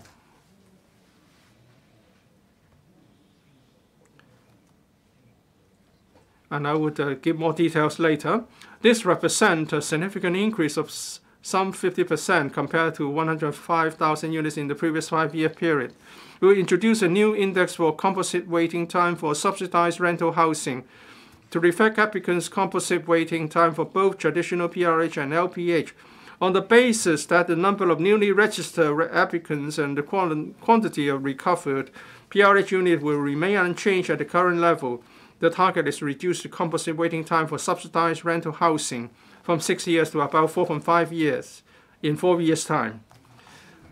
To implement the PRH Advanced Allocation Scheme, the government will adopt a phased approach to expedite the completion of some PRH units. It is expected that about 12,000 units will be available in the next 5 years for advanced allocation of about 3 to 18 months. 3. Enhance speed by adopting the MIC approach. We suggest that the Hong Kong HA require all public housing projects scheduled for completion in the first 5-year period to adopt the Design for Manufacturing and Assembly (DFMA) approach. With the adoption of MIC approach in suitable projects, in the second 5-year period, no less than 50% of projects will adopt the MIC approach. Hong Kong Housing Society will also adopt the MIC approach in more public housing projects. 4. Enhance public-private partnership. We will introduce a new pilot scheme on private developer participation in subsidized housing development. From the next financial year, 3 sites will be put up for tender in batches for developers to build subsidized sales flats, which will be sold to eligible persons at a specified discount rate from the market price. Under the pilot scheme, developers are also encouraged to apply for rezoning of their own private land for subsidized sale flat development. And 5. Accelerate housing production by adopting the design and build model. We suggest that the Hong Kong HA require at least half of the flats scheduled for completion in the second 5-year period to adopt the design and build contract model for construction to enhance speed, efficiency, and quality. To enhance quality, we will provide better public space, facilities, and estate environment for public housing residents. The Secretary for Housing will chair an action group to develop well-being design guidelines for new public housing projects. We also suggest that Hong Kong HA select 5 existing PRH estates as pilot projects for phase study and implementation of enhancement measures within 5 years, with a view to creating a living environment with a greater sense of well-being.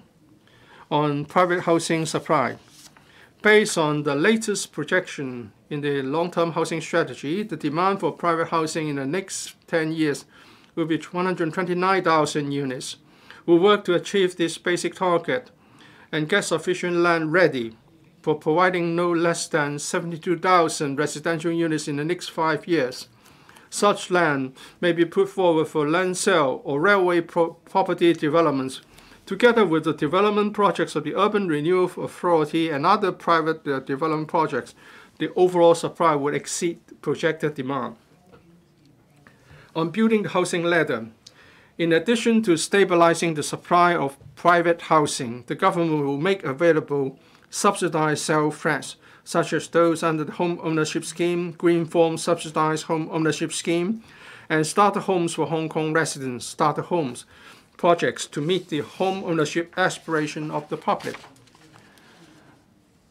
On land, our objective is to increase reserve and regain the control of supply. We adopt a multi-pronged approach to enhance quantity. To assume a leading role in land supply, the government will identify more land to meet demand and build up the land reserve, including developable land from the new round of study on Green Belt Zone and consultancy study on agricultural priority areas. There are about approximately 16,000 hectares of green belt areas in Hong Kong, but over half of them are subject to clear development constraints, such as steep slopes and ecological sensitivity. Among the remaining 8,000 hectares, 1,200 hectares have been included in various development projects.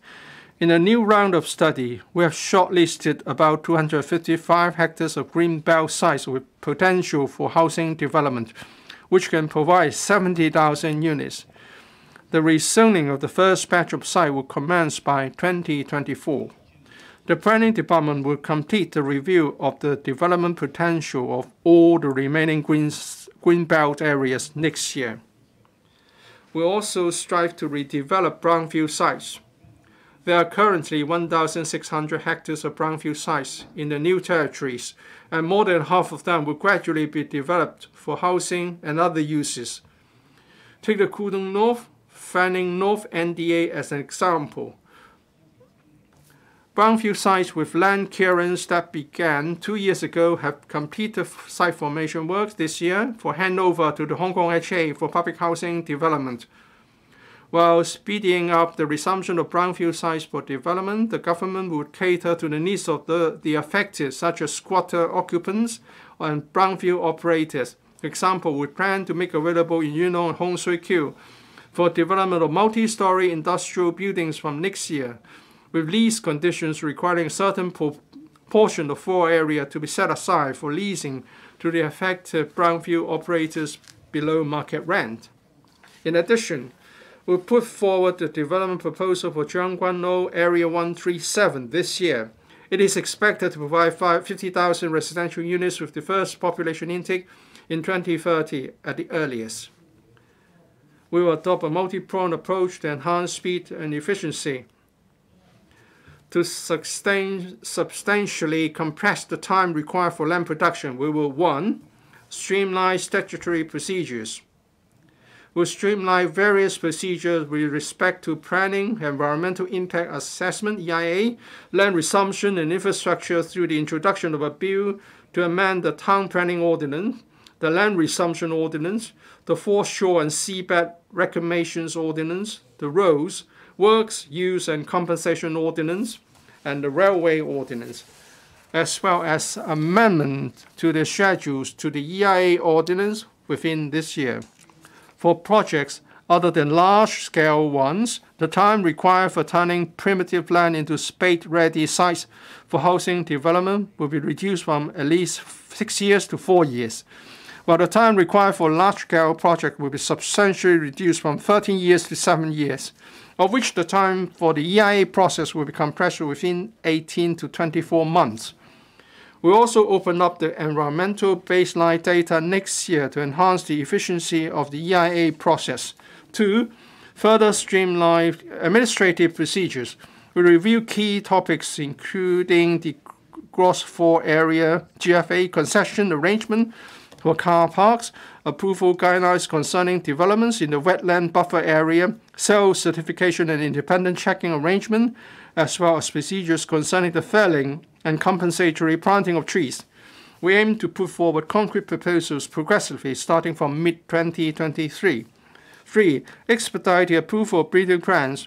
The Building Department will establish dedicated processing units adopting a facilitator mindset to expedite the approval process of general building plans submitted for high-yield private residential buildings. The target is to approve 80% of the plans on the first or second submission. In addition, we will devise a roadmap on the industry's use of building information modeling, BIM, in preparing building plans for submission to departments for approval. An application software will be launched in the first quarter of 2024 to automate compliance checks by the industry on the floor area information in relevant plans. 4. Extend the arrangement for charging land premium as standard rates. Will regularize the arrangement for charging land premium as standard rates for redevelopment of industrial buildings. We also extend this approach, now applicable only to the redevelopment of industrial buildings and in situ land exchange applications in NDAs, to cover agricultural land in the NT located outside NDAs to compress relevant workflow. We target to present a concrete plan by mid-2023. 5. Speed up the consolidation of property interests to facilitate urban renewal of old areas. We propose lowering the compulsory sale application thresholds for private buildings aged 50 or above but below 70 from 80% to 70% of ownership,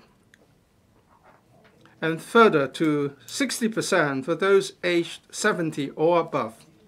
For industrial buildings in non-industrial zoning, the threshold will be lowered to 70% of ownership for those aged 30 years or above. We also relaxed requirements on compulsory sale applications covering abutting lots, streamline the legal procedure for compulsory sale, and set up a dedicated office to provide additional support to affected minority owners. We'll consult the LegCo and stakeholders on the proposals within this year. And 6, streamline the arrangement for land lease extension. As a considerable number of land leases will expire from 2025 onward, the government will introduce a bill next year such that expiring land leases will be extended regularly and in a consistent manner.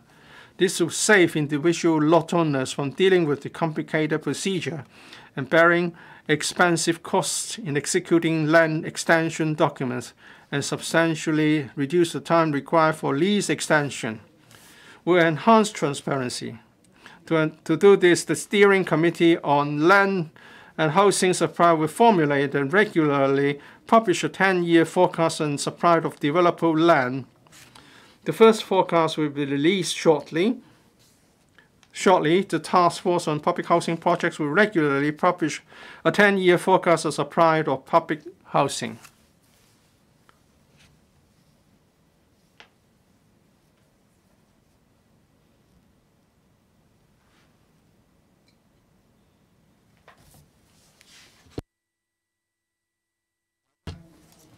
On Ka-chiu Artificial Islands.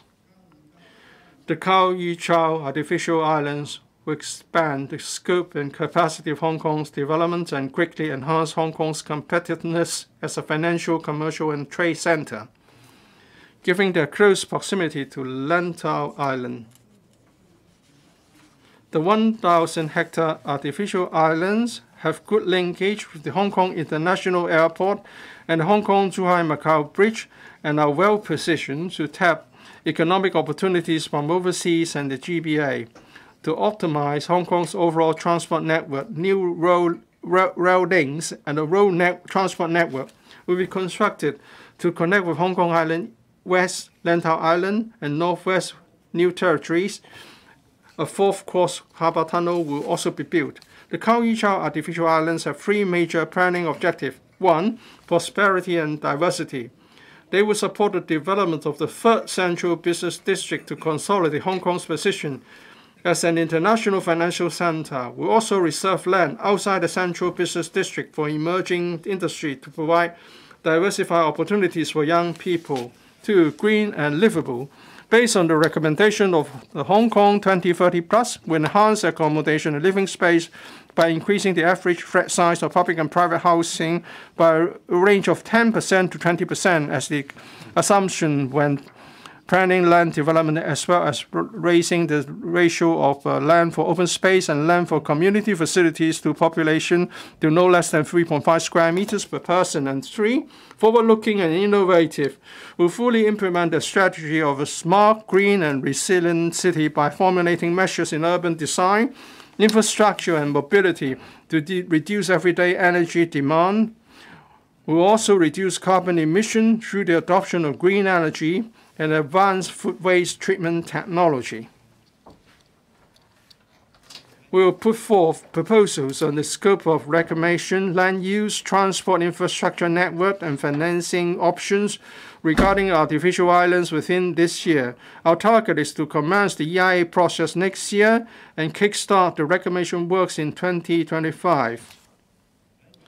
I'll pursue the principle of bringing forward infrastructure construction and increasing development capacity, as mentioned in my election manifesto, by taking forward the 3 major road projects and 3 strategic railway projects recommended in the strategic studies on railway and major roads beyond 2030.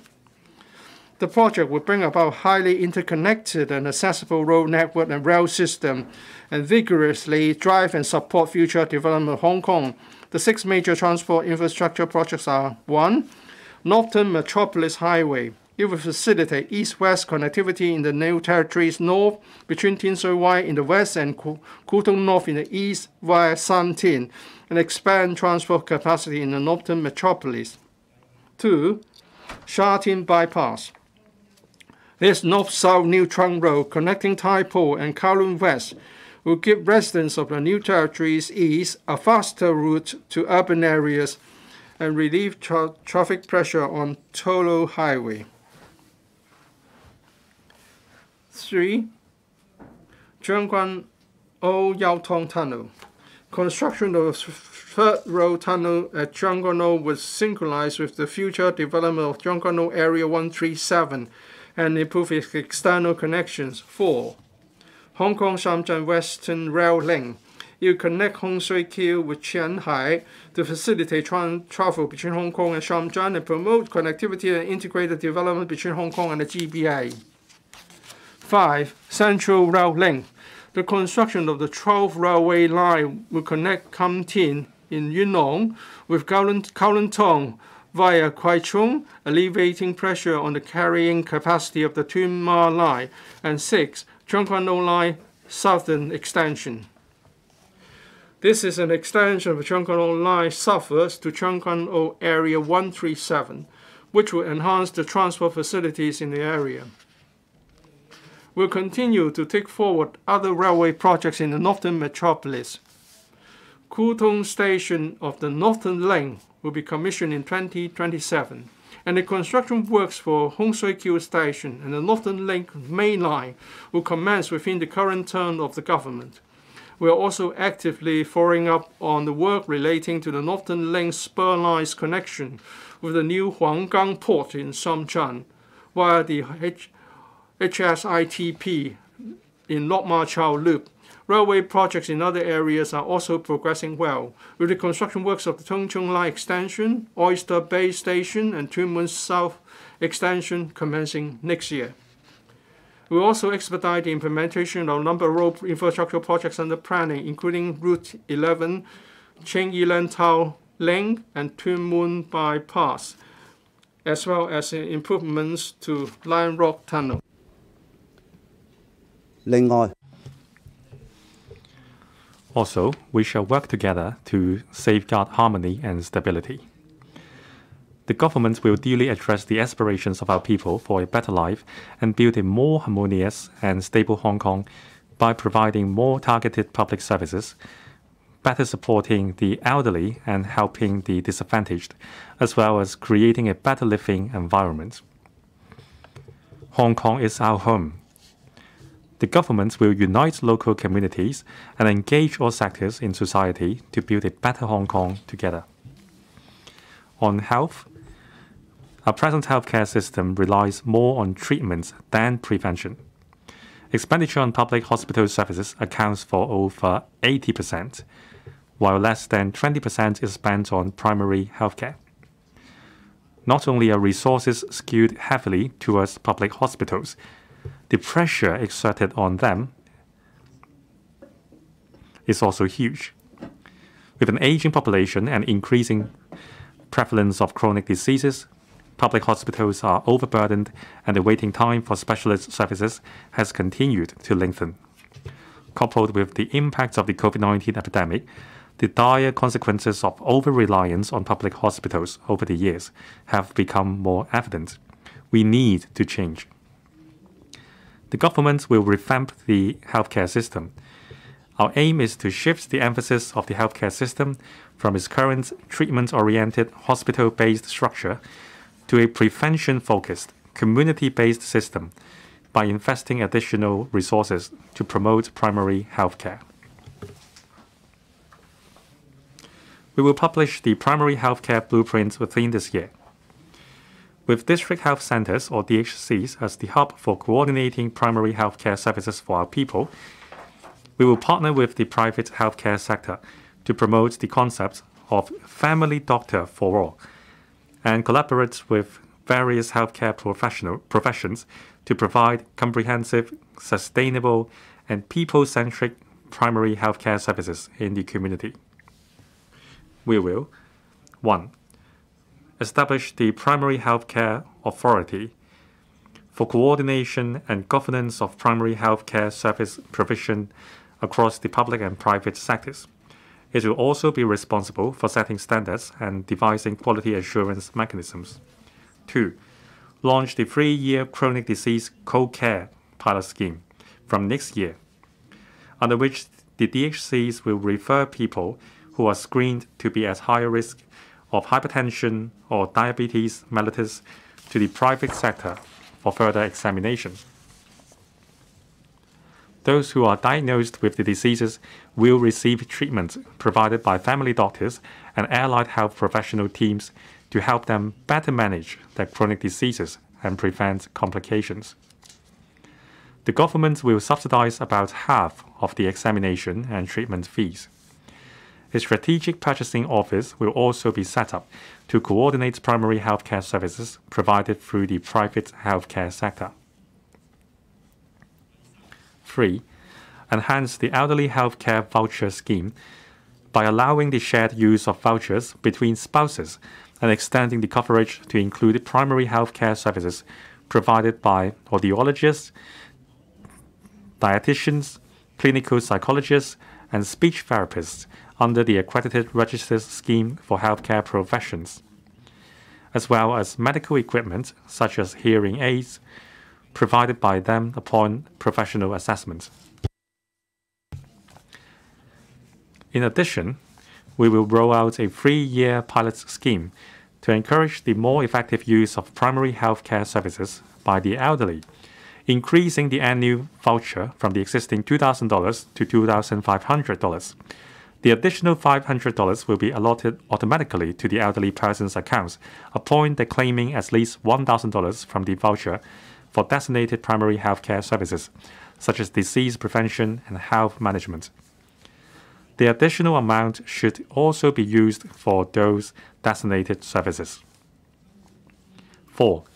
Enhance the role of Chinese medicine, or CM, by increasing the annual quota of government-subsidized CM outpatient service by 1/3 from 600,000 to 800,000, and strengthening the CM services of DHCs.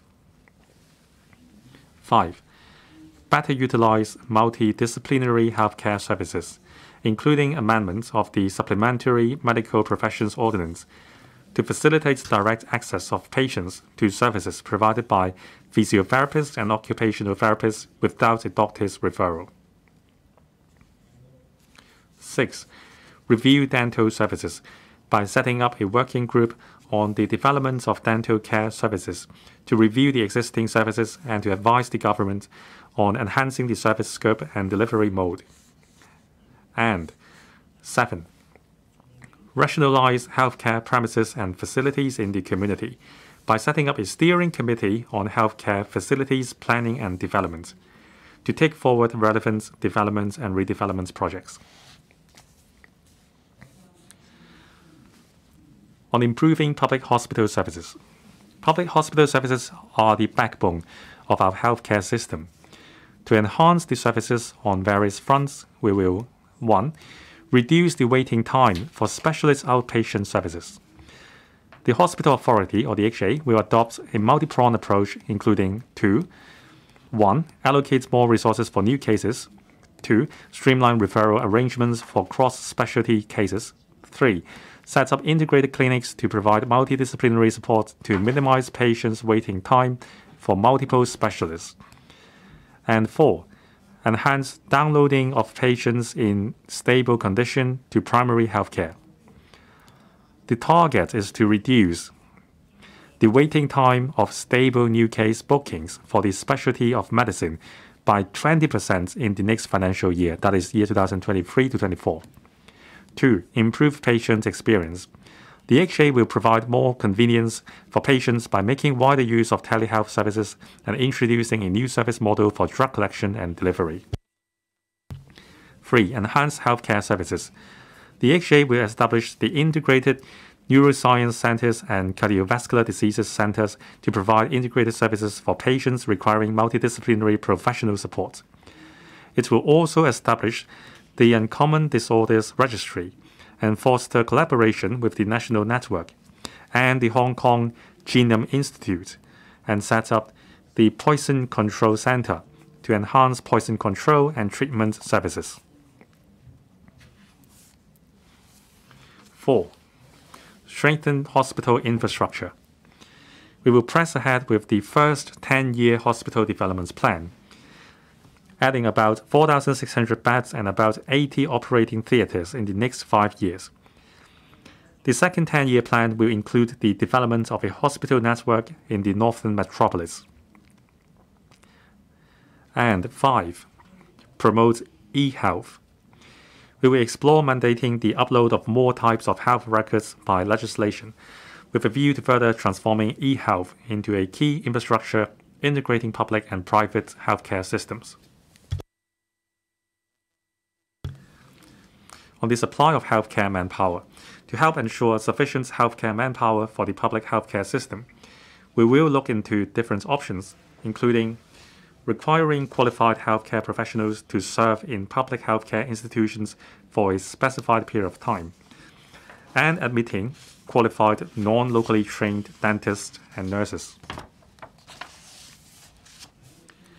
On the development of Chinese medicine, to further promote the development of Chinese medicine, or CM, we will enhance the functions of the Chinese medicine unit under the Health Bureau with the creation of the post of Commissioner for Chinese Medicine Development to strengthen the development of CM and relevant policy coordination work, which include formulating a blueprint for the development of CM, taking forward the provision of an additional 200,000 quotas of CM outpatient service, regularizing integrated Chinese Western medicine services, and gradually expanding the services to more hospitals and diseases, including actively exploring the extension to cancer care, enhancing the implementation of the Chinese Medicine Development Fund, promoting the professional development of CM practitioners and CM drug personnel, and deepening the collaboration in CM between Hong Kong and the mainland and the GBA.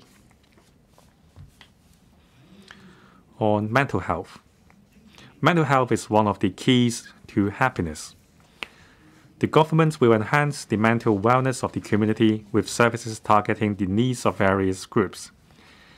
We will strengthen the multidisciplinary Student Mental Health Support Scheme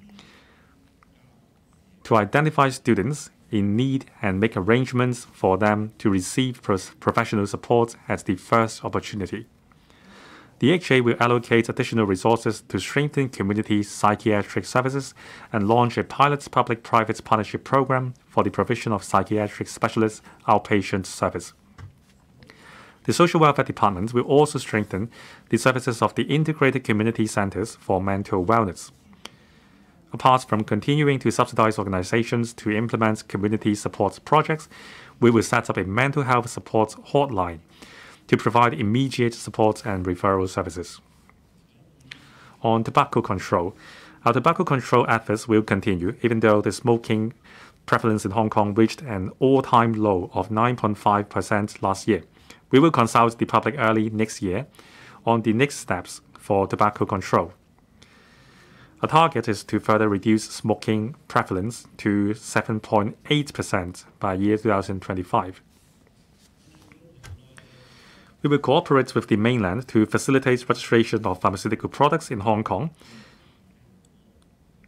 and the use of pharmaceutical products and medical devices in the mainland. To foster medical cooperation between Hong Kong and the mainland, we will make reference to the registration approvals made by the National Medical Products Administration and other suitable drug regulatory authorities, allowing pharmaceutical products registered in the mainland and the relevant places to be registered and sold in Hong Kong upon fulfillment of the relevant stringent requirements on safety, efficacy, and quality, thereby diversifying the supply of pharmaceutical products.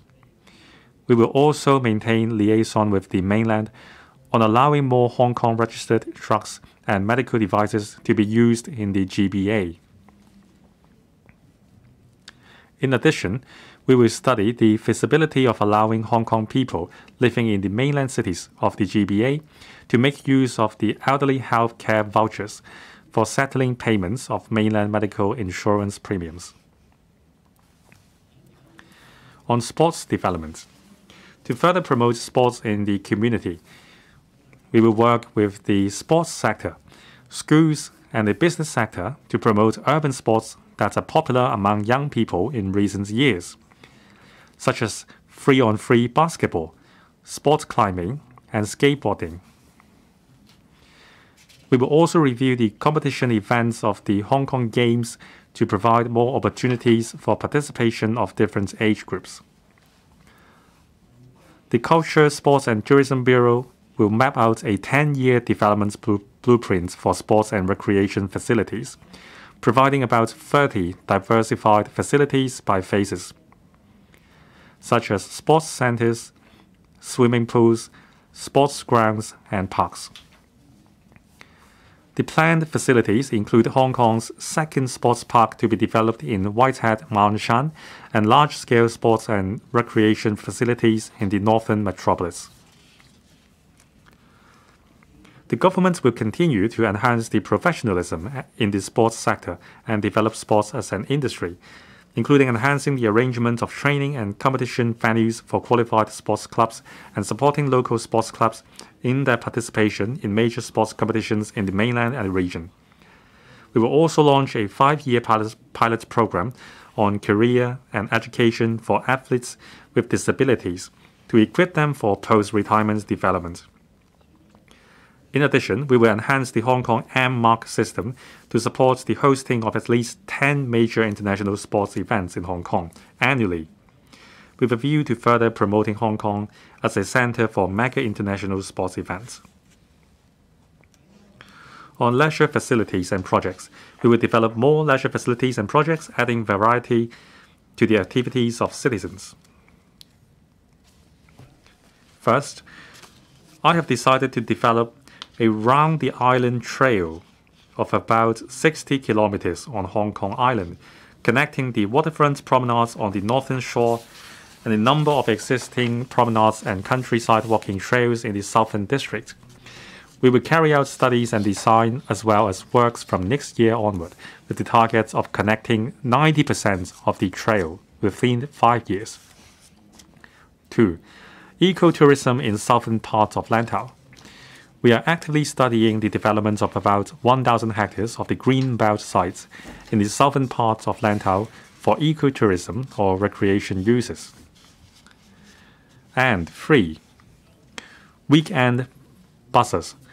The Home Affairs Department will join hands with local groups to organize weekend bazaars at 5 regions in the territory in the fourth quarter of year 2022, fostering diversified local economic activities. Drawing on the experience, the Food and Environmental Hygiene Department also plans to organize similar weekend bazaars next year.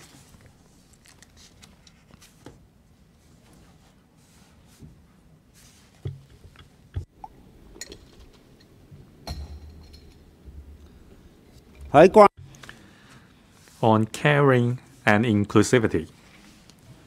I proposed in my election manifesto to set up district services and community care teams, or the care teams, The government will set up the care teams and will devise governance structures and operational arrangements, provide some of the resources required, and set KPIs.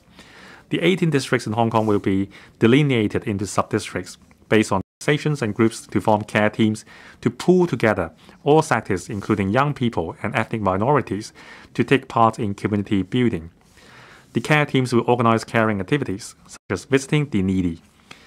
We will first set up the care teams in Tsuen Wan and the southern districts in the first quarter of next year, and in the remaining 16 districts in phases.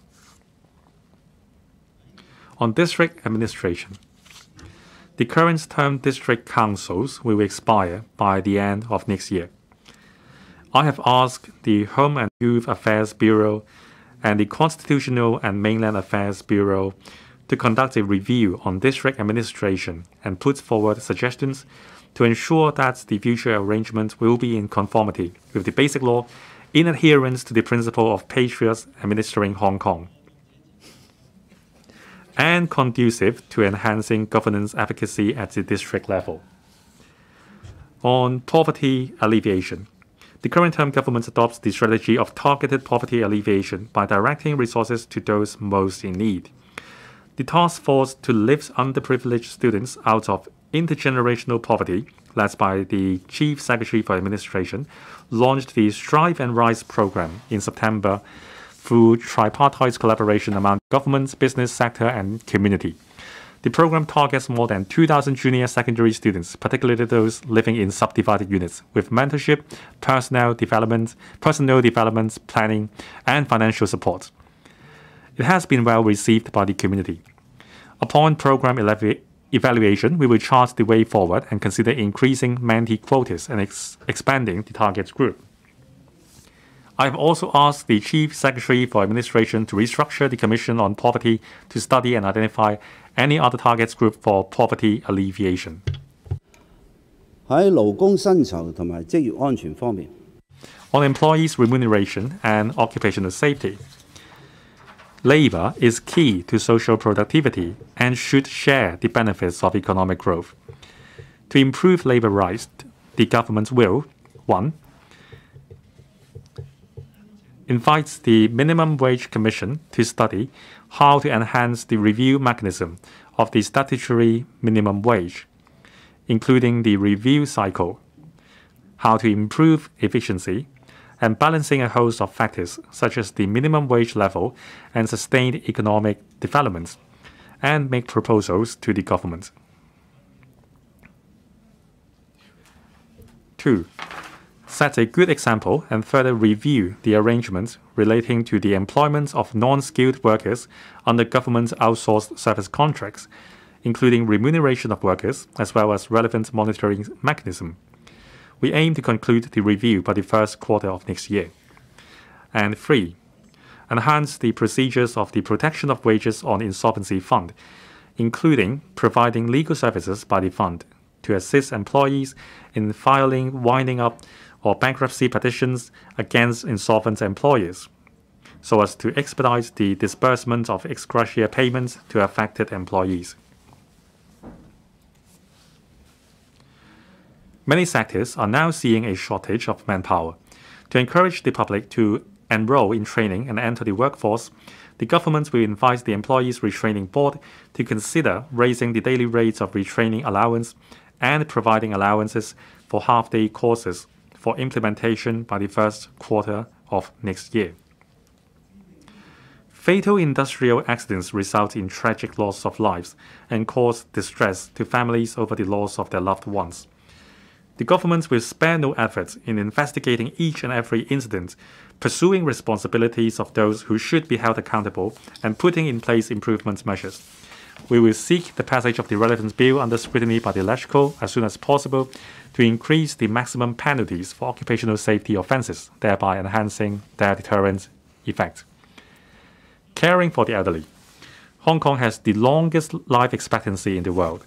The vast majority of the elderly live and age in the community with the support of their families or the government. Only about 4% reside in RCHEs.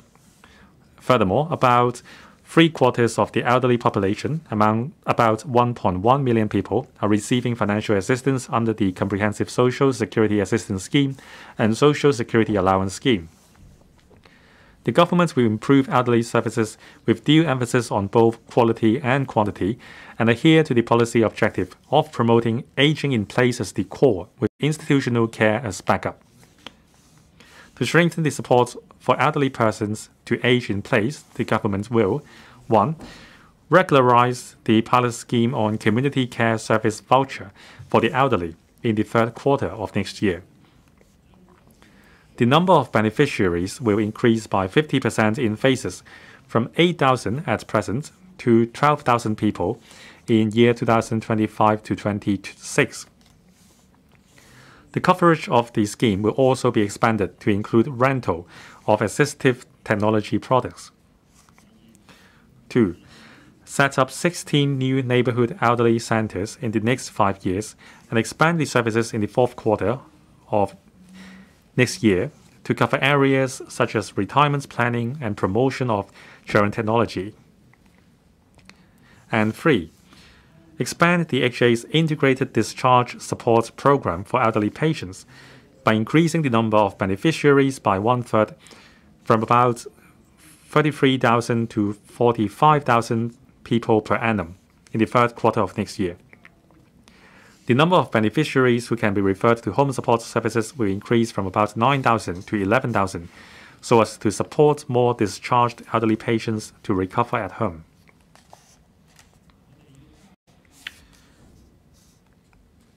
We have to enhance support for carers. Carers play an important role in supporting elderly persons and persons with disabilities to live in the community. They deserve more recognition and stronger support. From October next year, the government will regularize the allowance for carers of elderly persons and persons with disabilities under the Community Care Fund and raise the amount of subsidy. For instance, the monthly living allowance for carers from low-income families will be increased by 25% from $2,400 to $3,000, benefiting about 10,000 carers.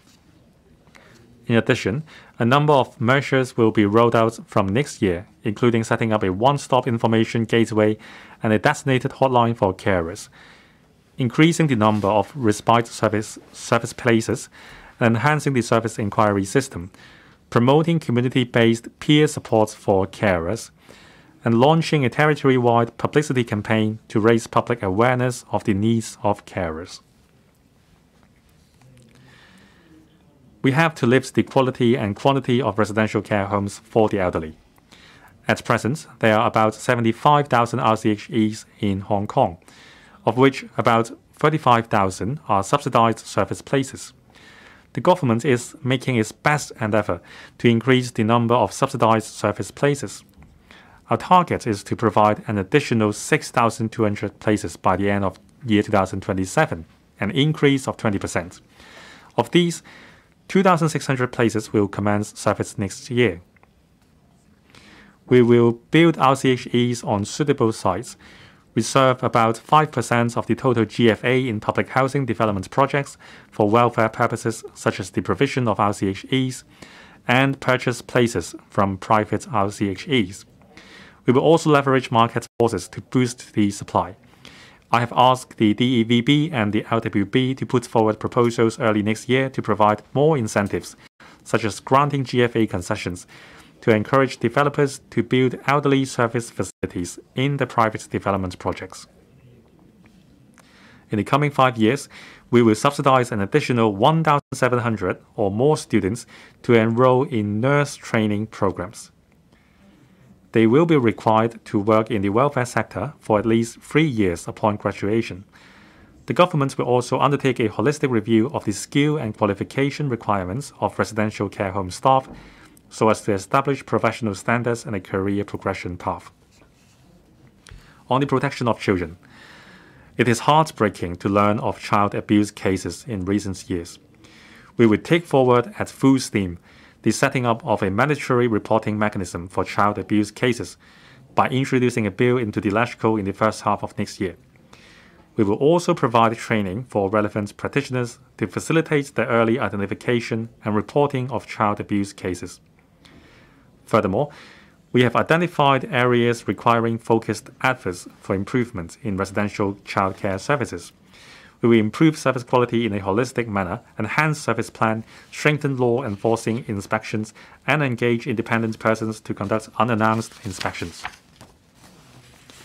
On development of women. In the next 3 years, we will substantially increase funding for organizing activities to promote women development by the Women's Commission from $4 million to $10 million per annum. A Women Empowerment Fund will be set up to subsidize community projects that support women in balancing job and family commitments and unleashing their potential. On ethnic minorities, to further enhance the support for ethnic minorities, we will recruit more ethnic minorities for appointment as employment assistants and general assistants in the Labor Department, and set up a service center on a trial basis to provide emotional support and counseling for ethnic minorities.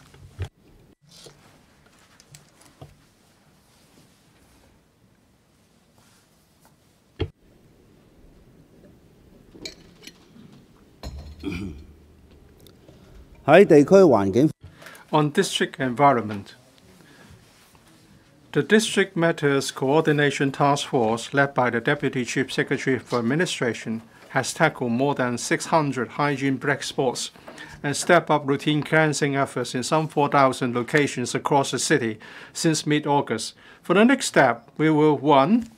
Establish the standard mode of operation through rationalizing the responsibilities among departments of relevant workflow for implementation in various districts to handle different environmental hygiene issues in an effective manner. 2. Conduct a comprehensive review on the existing statutory powers and penalties regarding environmental hygiene. The first stage is to consult the LegCo this year on the proposal to increase the existing fixed penalty level of $1,500 for offenses such as littering and short fund extension. Other proposed legislative amendments will be put forth in mid-2023, and 3. Liven up public space and improve streets, including landscaping, beautifying road signs, and upgrading street furniture. To ameliorate the nearshore odor problems of Victoria Harbour, we will gradually monitor odor levels at stormwater drain outlets and rectify misconnection of sewer pipes. For the identified outfalls emanating stench in specific districts, we aim to reduce the amount of sewage discharged by half before end of 2024. Striving towards carbon neutrality. To reduce the total carbon emission by 50% before 2035, from the 2005 level, in order to achieve the goal of carbon neutrality before 2050, it is imperative that we set up decarbonization efforts. We will 1. Conserve energy. Over 60% of our carbon emission is attributable to generating electricity for buildings. Our goal is to improve the overall energy performance of government buildings and infrastructure by more than 6% by 2024 to 2025. We accelerate the incorporation of district cooling system in NDAs, including the Northern Metropolis, to reduce energy consumption. We are preparing legislative amendments to expand the scope of the mandatory energy efficiency labeling scheme to include more household appliances.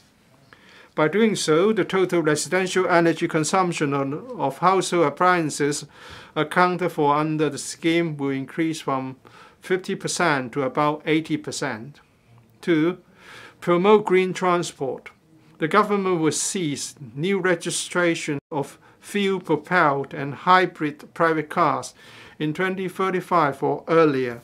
In the coming 3 years, an additional 7,000 parking spaces with electric vehicle chargers will be provided in government premises, To expedite low-carbon transformation in the transport sector, we'll conduct trials of new generation electric taxis, as well as hydrogen fuel cell electric double-deckers and heavy vehicles next year.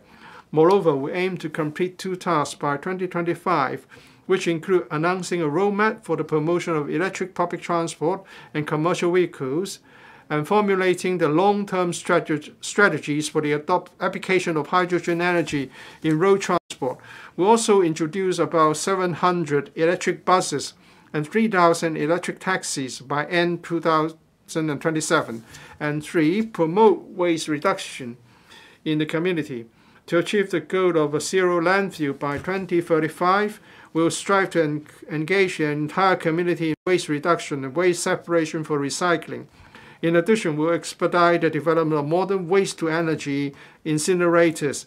Apart from actively preparing for the implementation of municipal solid waste charging next year at the earliest, we'll launch a host of new initiatives. First, we'll introduce a bill into the LegCo early next year to regulate disposable plastic tableware and other plastic products. Second, we'll explore legislation requiring major housing estates and single-block buildings with a relatively large number of flats to collect separated recyclables and pass them to recyclers for processing.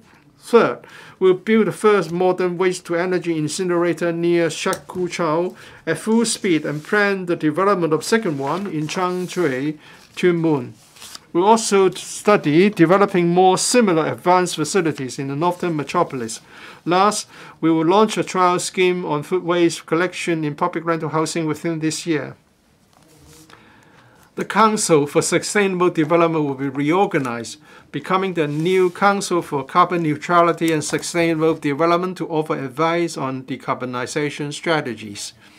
To strengthen collaboration among Guangdong, Hong Kong, and Macau in combating climate change, as well as joint prevention and control of air pollution in the Greater Bay Area, the government is preparing to set up a super site for GBA air quality laboratories and meteorology monitoring in Hong Kong to provide regional air pollution and meteorological monitoring and forecasting services. On mobility with convenience, we continue to take forward smart mobility initiatives by applying advanced technology in our traffic and transport systems. These include improving the traffic data analytics system and exploring the feasibility of introducing smart motorways. We'll complete a territory-wide travel characteristics survey under the Traffic and Transport Strategy study next year and take forward various pilot projects such as trial of autonomous vehicles within 2024. Our target is to promulgate a transport strategy blueprint in 2025 with a view to establishing a reliable, safe, smart, environmentally friendly, and highly efficient transport system. The public transport fare subsidy scheme has been well received by the public. I hereby announce that the special temporary measures under the scheme will be further extended for another 6 months. That is from the 1st of November 2022 to the 30th of April 2023, the government will continue to provide commuters with a subsidy amounting to 1/3 of their monthly public transport expenses in excess of $200, subject to a maximum of $500. I attach importance to the youth development. Hong Kong will prosper only when its young people thrive. Young people are Hong Kong's future.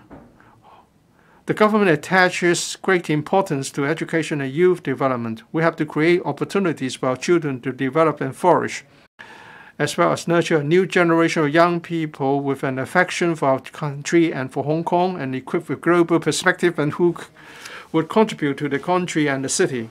Hong Kong has sound education infrastructure, world-renowned universities, and outstanding research talents. The quality of our teaching and learning has ranked among the top in various international comparative studies. Building on this solid foundation, we strengthen our education system on 3 fronts: unleashing the potential of students, improving the effectiveness of teaching and learning, and creating strong impetus for growth. The key strategies are as follows. 1. Step up efforts to promote STEAM, that is, science, technology, engineering, the arts and mathematics, education at primary and secondary levels. 2. Support post-secondary education and build a strong talent pool. 3. Promote vocational and professional education and training, WPAT, by adopting the strategy of fostering industry-institution collaboration and diversifying development so as to nurture multi-skilled talents. 4. Strengthen national education and nurture a new generation with an affection for the country, the city, and the family. 5. Enhance the management of the teaching force and promote the professional development of teachers. 6. Rationalize the demand and supply for primary and secondary places in a pragmatic manner and with priority consideration given to the interests of students and quality of education. And 7. Support early childhood education and special education. We'll step up the promotion of STEAM education for all, for fun and for diversity in primary and secondary schools, building a solid foundation for students in support of our direction of promoting INT development in Hong Kong. We will, 1. Promote learning for all. More learning elements of INT will be incorporated into the curriculum with the aim of at least 75% of publicly funded schools implementing enriched coding education at the upper primary level and introducing INT elements such as artificial intelligence in the junior secondary curriculum by the 2024-25 school year. 2. Strengthen leadership and coordination. Starting from the current school year, all publicly funded primary and secondary schools are required to designate coordinators to holistically plan STEAM education within and beyond the classroom. And starting from the next school year, to organize and arrange students to participate in quality STEAM activities every year. And 3. Enhance professional training. At least 75% of the publicly funded primary and secondary schools should arrange their teachers to undergo professional training on STEAM within 2 school years. The government staunchly encouraged the University Grants Committee, UGC-funded universities to enhance the quality of programs for building a strong pool of talent. In the coming 5 years, our target is that 35% of the students will be studying STEAM subjects and 60% will be studying subjects relevant to Hong Kong's development into the 8 centers in the 14th five-year plan. We will gradually increase the number of UGC-funded research postgraduate places by about 1,600 from some 5,600 at present to 7,200 in the 2024-25 academic year. This, together with the gradual uplift of the overall enrollment ceiling of RPG places from 70% to 100% from last year onward, will increase the number of RPG places by more than 50%. To attract more outstanding students along the Belt and Road to pursue their studies or career in Hong Kong, we'll collaborate with institutions to promote the Belt and Road Scholarship to countries outside the Association of Southeast Asian Nations, the ASEAN. The subsidy levels of mainland university studies subsidy scheme will also be increased starting from the current academic year with the introduction of a new subsidy item for traveling expenses, etc.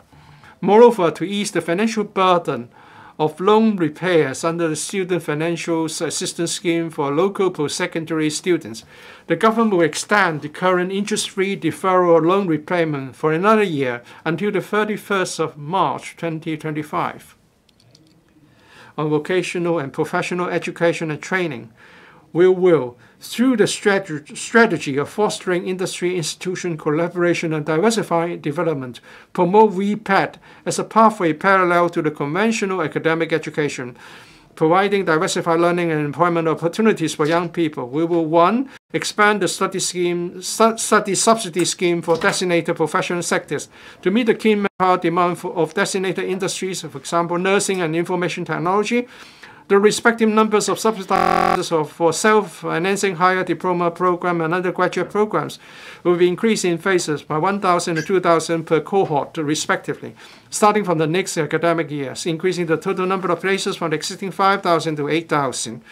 Top-up degree programs will be covered for the first time, and priority will be accorded to programs of applied nature that involve industry-institution collaboration. 2. Explore the introduction of more applied degree programs. The first batch of programs under the pilot scheme on the development of applied degree programs have been launched in the current academic year, covering 4 disciplines: nursing, testing and certification, horticulture, arboriculture, and landscape management, and general technology. We are actively exploring the introduction of more applied degree programs. 3. Expedite the development of vocational qualification pathway, VQP. We will increase the number of industries adopting the VQP under the qualification framework from 6 to at least 18 in the next 5 years. 4. Launch the Diploma of Applied Education program. The DAE program will be launched on a regular basis starting from the next academic year, incorporating substantial VPAT elements and providing a pathway for secondary 6 school leavers as well as adult learners to obtain a formal qualification. 5. Enrich applied learning and workplace experience of secondary students will enhance the senior secondary applied learning courses by offering more courses option and support, and launch the Business School Partnership Program 2.0 with more business partners covering more industries. And 6. Enhance VPAT promotion. We will organize an array of activities to enhance the public's positive understanding of VPAT and promote its professional image, including supporting the Vocational Training Council to organize the Future Skills Community event this December to make VPAT an attractive progression pathway. On national education, we enhance the adoption of multi-pronged and coordinated approach in schools to promote national education within and beyond the classroom, so as to strengthen students' sense of national identity and national pride, and raise their awareness to safeguard the national security of our country together. From the current school year, we will 1. Support teaching and learning. Schools are encouraged to regularly review the primary and junior secondary school curricula and enrich them with learning elements such as the history and geography of our country. 2. Strengthen school-based management. The enhanced school development and accountability framework will be implemented to bolster the accountability of staff in publicly funded schools, in providing quality school education, and enhancing the national education through the adoption of a whole school approach. 3. Organize inter-school national education activities. Government school will take the lead in adopting a whole school and joint school collaborative approach to launch the first edition of Love Our Home, Treasure Our Country series of inter-school activities in accordance with the National Education Event Planning Calendar issued by the Education Bureau to commemorate key national events such as the National Day and the National Security Education Day. School sponsoring bodies will also be encouraged to organize inter-school national education activities. And 4. Enhance homeschool cooperation. All publicly funded schools will organize one or more activities relating to national education of parents every year. Moreover, a one-off grant of $60 million will be provided for kindergartens joining the Kindergarten Education Scheme, KES, to organize school-based activities that help students learn Chinese culture from an early age. About 780 publicly funded primary and secondary schools have established over 2,100 sister school pairs with their mainland counterparts. Our aim is to increase the number of local schools participating in the sister school scheme by 10% within next year. We will also strengthen support for students of post-secondary institutions to participate in the mainland exchange and experience activities. On teaching profession, teachers are responsible for fostering positive values and a sense of national identity among students and should therefore possess professional capabilities and uphold professional conduct. To step up the management of the teaching force on various fronts such as appointment, conduct, and training, the EDB will 1. Extend the coverage of the basic law test requirement. Starting from the current school year, newly appointed regular teachers in all public sector schools are required to pass the basic law test.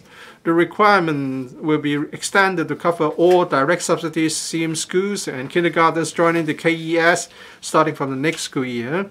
The test cover the basic law and the national security law. 2. Promulgate guidelines on professional conduct. The guidelines to be promulgated within this year will clearly set out the professional conduct and behavior required of teachers to be role models for students. The EDB will make reference to the guidelines in handling misconduct cases of teachers in a serious manner. And 3, promote understanding of our country. Newly joined teachers in publicly funded schools and teachers aspiring for promotion in public sector schools will be required to participate in the mainland study tours. Moreover, a serving teacher will be offered more mainland study opportunities to understand the development of our country. We are going to handle declining student population in a pragmatic manner. Given the structural decline in Hong Kong's student population, the government will keep the actual situation of primary and secondary school places under review. We will adopt the target of soft landing and rationalize the demand and supply of school places in a pragmatic manner, with the interest of students and education quality as our priority consideration. We'll maintain close communication with school sponsoring bodies, assist the sector in planning ahead through strategies such as expanding plans to operate new schools, relocating emerging schools, etc. The use of resources will be optimized to enhance education quality. The government will continue to implement small class teaching in public sector primary schools in an orderly manner, achieving small class teaching in over 90% of these schools after 2 school years. On other support measures, the EDB will continue to support different aspects of education. 1, kindergarten education.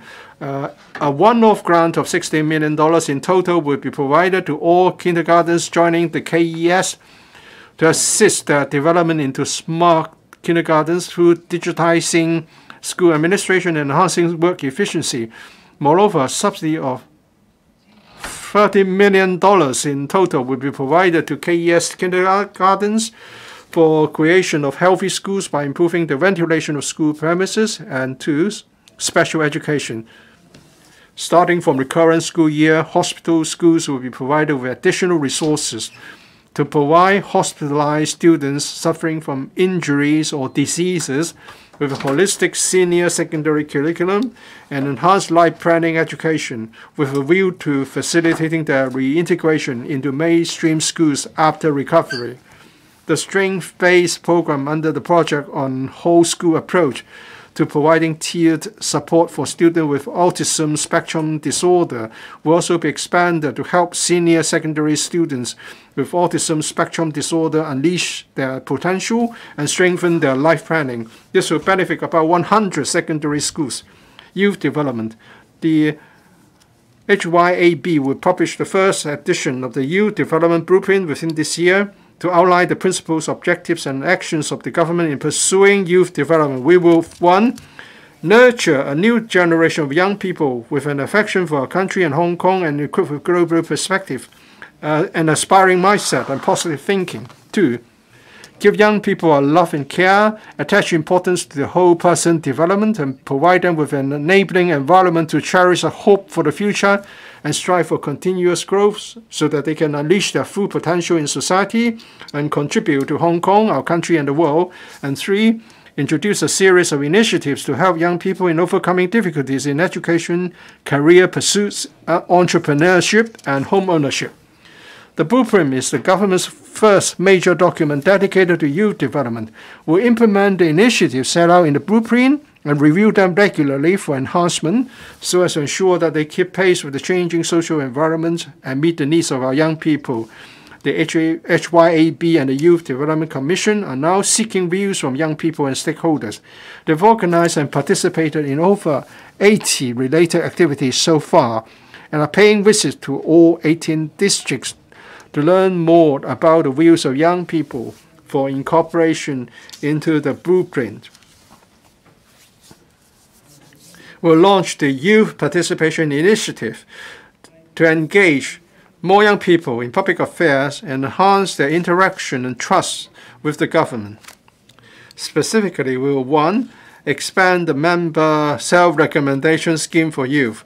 We aim to triple the number of participating advisory committees from around 60 at present to no less than 180 within the current term of the government to enhance their function as talent incubators.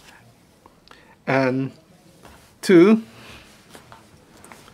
Encourage young people to participate in community development. We will designate 2 committees on district affairs and open up certain seats for young people to nominate themselves as members.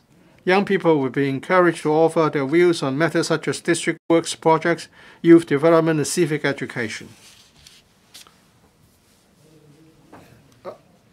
I will encourage various departments and professional grades in the government to form youth groups and organize activities regularly to enrich young people's understanding of these government departments and professions and guide them in their career pursuits and experiencing team culture.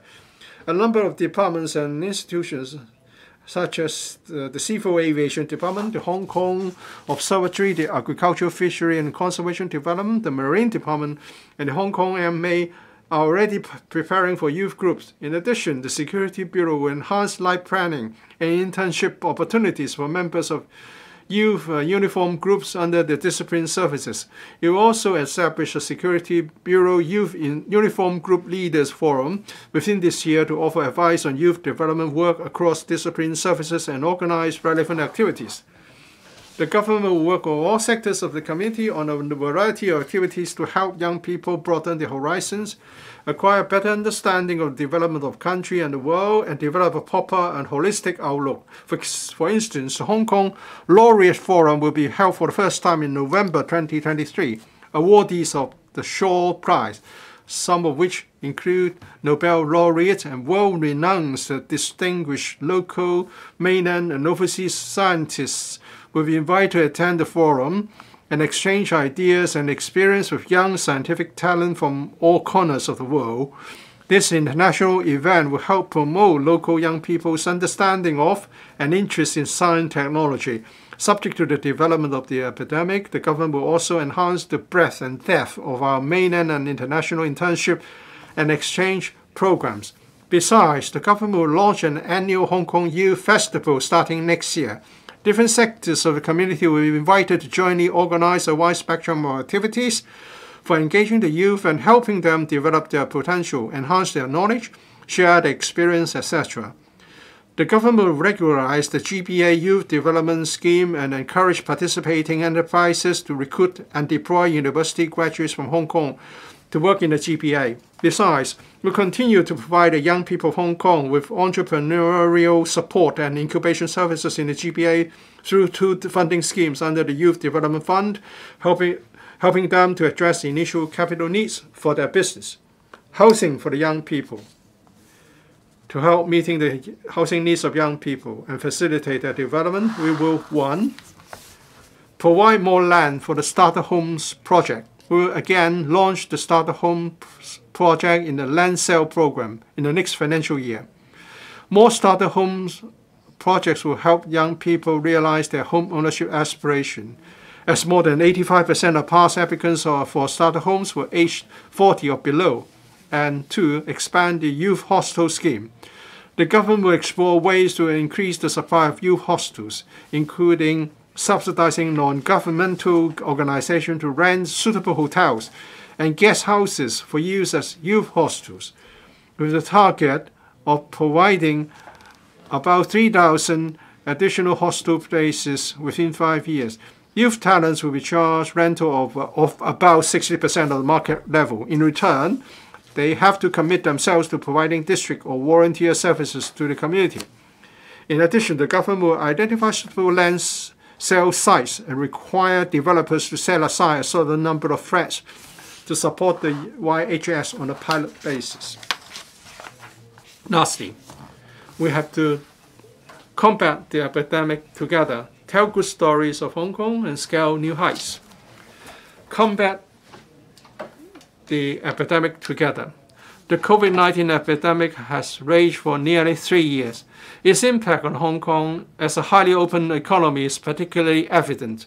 The government's anti-epidemic policies are clear and have been taken forward in an orderly manner, with the aim of creating the greatest room for people's livelihood and economic activities. Upon assuming office, the current term government promptly formulated 5 anti-epidemic principles. 1. Not to lie threat. but to contain the number of confirmed cases and prevent the healthcare system from overloading. 2. To reduce critical cases and deaths. 3. To protect high-risk groups, including the elderly, children, and patients with chronic disease illnesses. 4.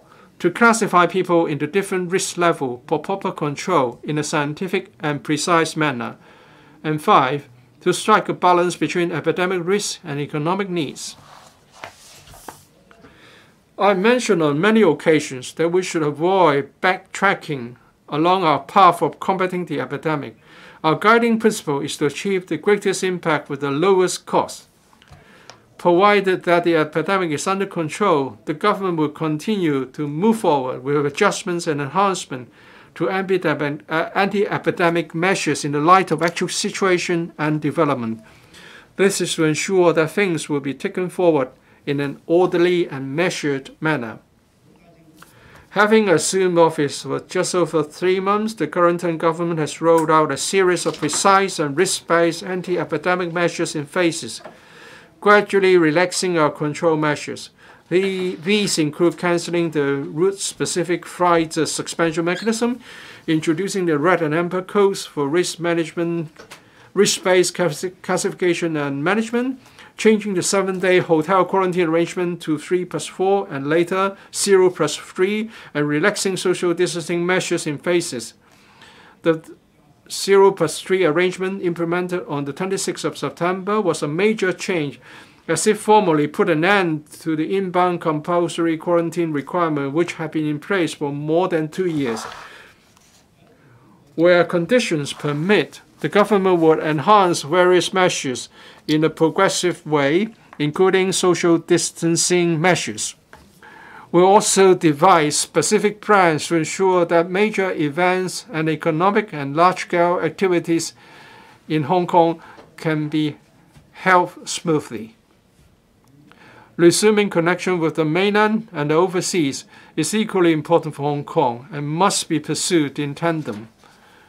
We are making our best efforts to discuss with the mainland to strive for resuming normal cross-boundary travel in a gradual and orderly manner without posing additional epidemic risk to the mainland. Our first target is to implement reverse quarantine in Hong Kong, also known as pre-departure quarantine.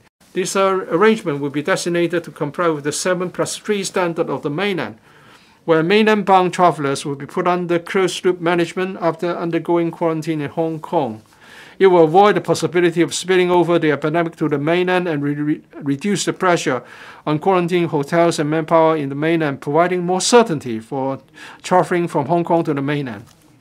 Subject to the manageable risk level, we are discussing in parallel with the mainland to increase the compassionate quotas for traveling to Shenzhen in order to meet the traveling needs of people in the mainland and Hong Kong. How much longer this anti-epidemic journey will take hinges on a basket of 5 factors. Acting hastily will cause troubles, bringing irreversible risk to society and leading us nowhere. We have to closely monitor the epidemic situation outside Hong Kong, possible risks arising from winter influenza, development of virus variants, the capacity of local healthcare system, etc.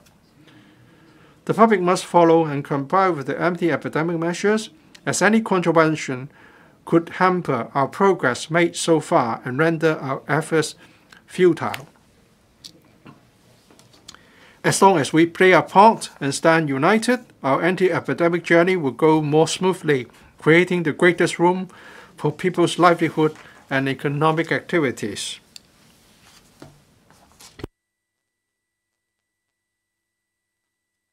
Apart from combating the epidemic, we have also got to tell good stories of Hong Kong. As an externally oriented economy, Hong Kong must look for opportunities beyond the city. We have to be adept at telling the world the good stories of Hong Kong and let Hong Kong shine in the world. With an intricate and volatile international political environment, certain external forces have been deliberately smearing our country and distorting the situation in Hong Kong. We have to present the true picture of Hong Kong to the world and promote our strength, achievement, and opportunities, and that the city is a good place where people can make their dreams come true. In fact, Hong Kong is a free, open, and international metropolis and connecting with the mainland and the world. In Hong Kong, an international financial shipping and trade center is highly competitive. Hong Kong has numerous the world's #1 achievements: the world's freest economy, the easiest place to do business across the globe, the #1 city in air cargo throughput, the largest offshore renminbi business center, etc. It is also the only city in Asia with 5 universities in the world's top 100. All this clearly demonstrates that Hong Kong has many distinctive advantages that make our people proud. Speaking of the most unique advantage, Hong Kong enjoys strong support of the motherland while being closely connected to the world under the one country, two systems. We enjoy a low tax rate, a simple tax regime, a solid foundation of the rule of law, and well-developed infrastructure. Hong Kong is well connected with the enormous markets, including the mainland and ASEAN. As a leading financial center in the world, Hong Kong's stock market is highly active in trading. It is also the leading fund management hub in Asia with free flow of capital and high liquidity. Hong Kong exercises its judicial power independently and is the only common law jurisdiction of our nation. Hong Kong has a vibrant society. Our people are well educated and our scientific research capabilities have received worldwide recognition time and again. Hong Kong has a productive workforce as well as the longest life expectancy in the world thanks to our quality medical services. Our civil services are claimed for its integrity and efficiency. Hong Kong also enjoys a unique and inclusive cultural diversity, a splendid and diverse mix of East and Western arts and culture, and world-class arts, cultural, and sports events. Hong Kong's country parks are scenic and rich in biodiversity, which liven up our leisure and recreation activities. With its low crime rate, Hong Kong is also among the world's safest cities. Indeed, Hong Kong has more good stories to tell, and the government will take full advantage of community efforts to tell those stories. I and my principal officials will lead overseas delegations, including the Asia-Pacific Economic Cooperation (APEC) Economic Leaders Meeting in November and the Think Business, Think Hong Kong campaign in Thailand next year, organized by the Hong Kong TDC. The Financial Secretary will lead a task force together with a Hong Kong team comprising business leaders, the Hong Kong TDC, Hong Kong Tourism Board, etc., to visit the traditional and emerging markets to rebuild the image and branding of Hong Kong through proactively establishing multilateral ties. The task force will also launch a new visitor program, inviting about 1,000 prominent political, business, and media leaders from the mainland and overseas to visit Hong Kong on sponsorship. Tailor-made arrangements will be made so that these visitors can see for themselves the latest development in Hong Kong and bring home the good stories of Hong Kong. In addition, the task force will work on showcasing the strength of Hong Kong in a more multifaceted and comprehensive manner via extensive multimedia channels and networks. Government departments and relevant organizations will promote Hong Kong's strength through diversified activities. The Financial Services Development Council and Invest Hong Kong will launch a global marketing campaign presenting Hong Kong's prospects and opportunities as a bridge connecting the mainland and the rest of the world. Radio Television Hong Kong will enhance its cross-media multi-language broadcasting to keep expatriates in Hong Kong as well as people in the mainland and overseas apprised of the latest development of the appeal of Hong Kong. Our mainland offices will encourage and support representatives from our professional fields and sectors to visit the mainland. Moreover, Hong Kong professional bodies may apply for funding under the Professional Services Advancement Support Scheme to visit the mainland and overseas country to promote their professional services, broadening the international perspective of professionals, particularly the young generation, and showcasing Hong Kong as a vibrant and thriving city. For the next 5 years, it is important for Hong Kong to break new grounds and achieve another leap forward. At a time when the world is undergoing unprecedented changes in a century, Hong Kong faces both opportunities and challenges, but there are more opportunities than challenges. I have full confidence in the future of Hong Kong. The key to success is to seize the opportunities of the times, give our best and enhance our competitiveness, building on the governing beliefs outlined in my election manifesto. This policy address has set out more concrete goals and detailed measures. With the competitive efforts of the governing team and our civil servants at all levels, as well as the support from the community, we will be able to implement all these measures in the policy address that are designed for our people and accomplish what we set out to achieve. Currently, the biggest aspiration of Hong Kong citizens is to have more decent housing, improved care for the elderly, better prospects for the youth in their education and achievements, and more development opportunities in society. Guided by the important speech delivered by President Xi on the 1st of July as the governance blueprint for the current term government, it is our hope to better serve our people and better develop Hong Kong so that everyone can share the fruits of our achievements over the next 5 years. I look forward to working with you all to build a more promising and united Hong Kong where people enjoy living and working together. Let us start a new chapter for Hong Kong, advancing from stability to prosperity. Thank you.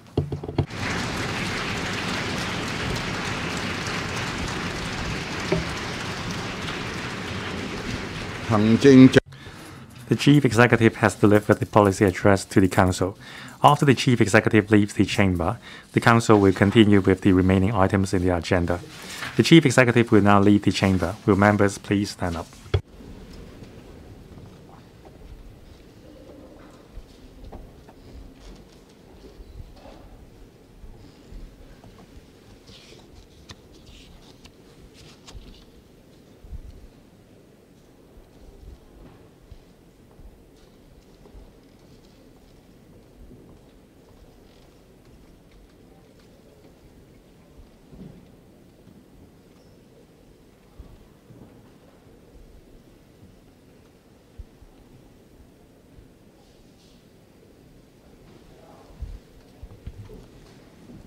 議案，環境及生態局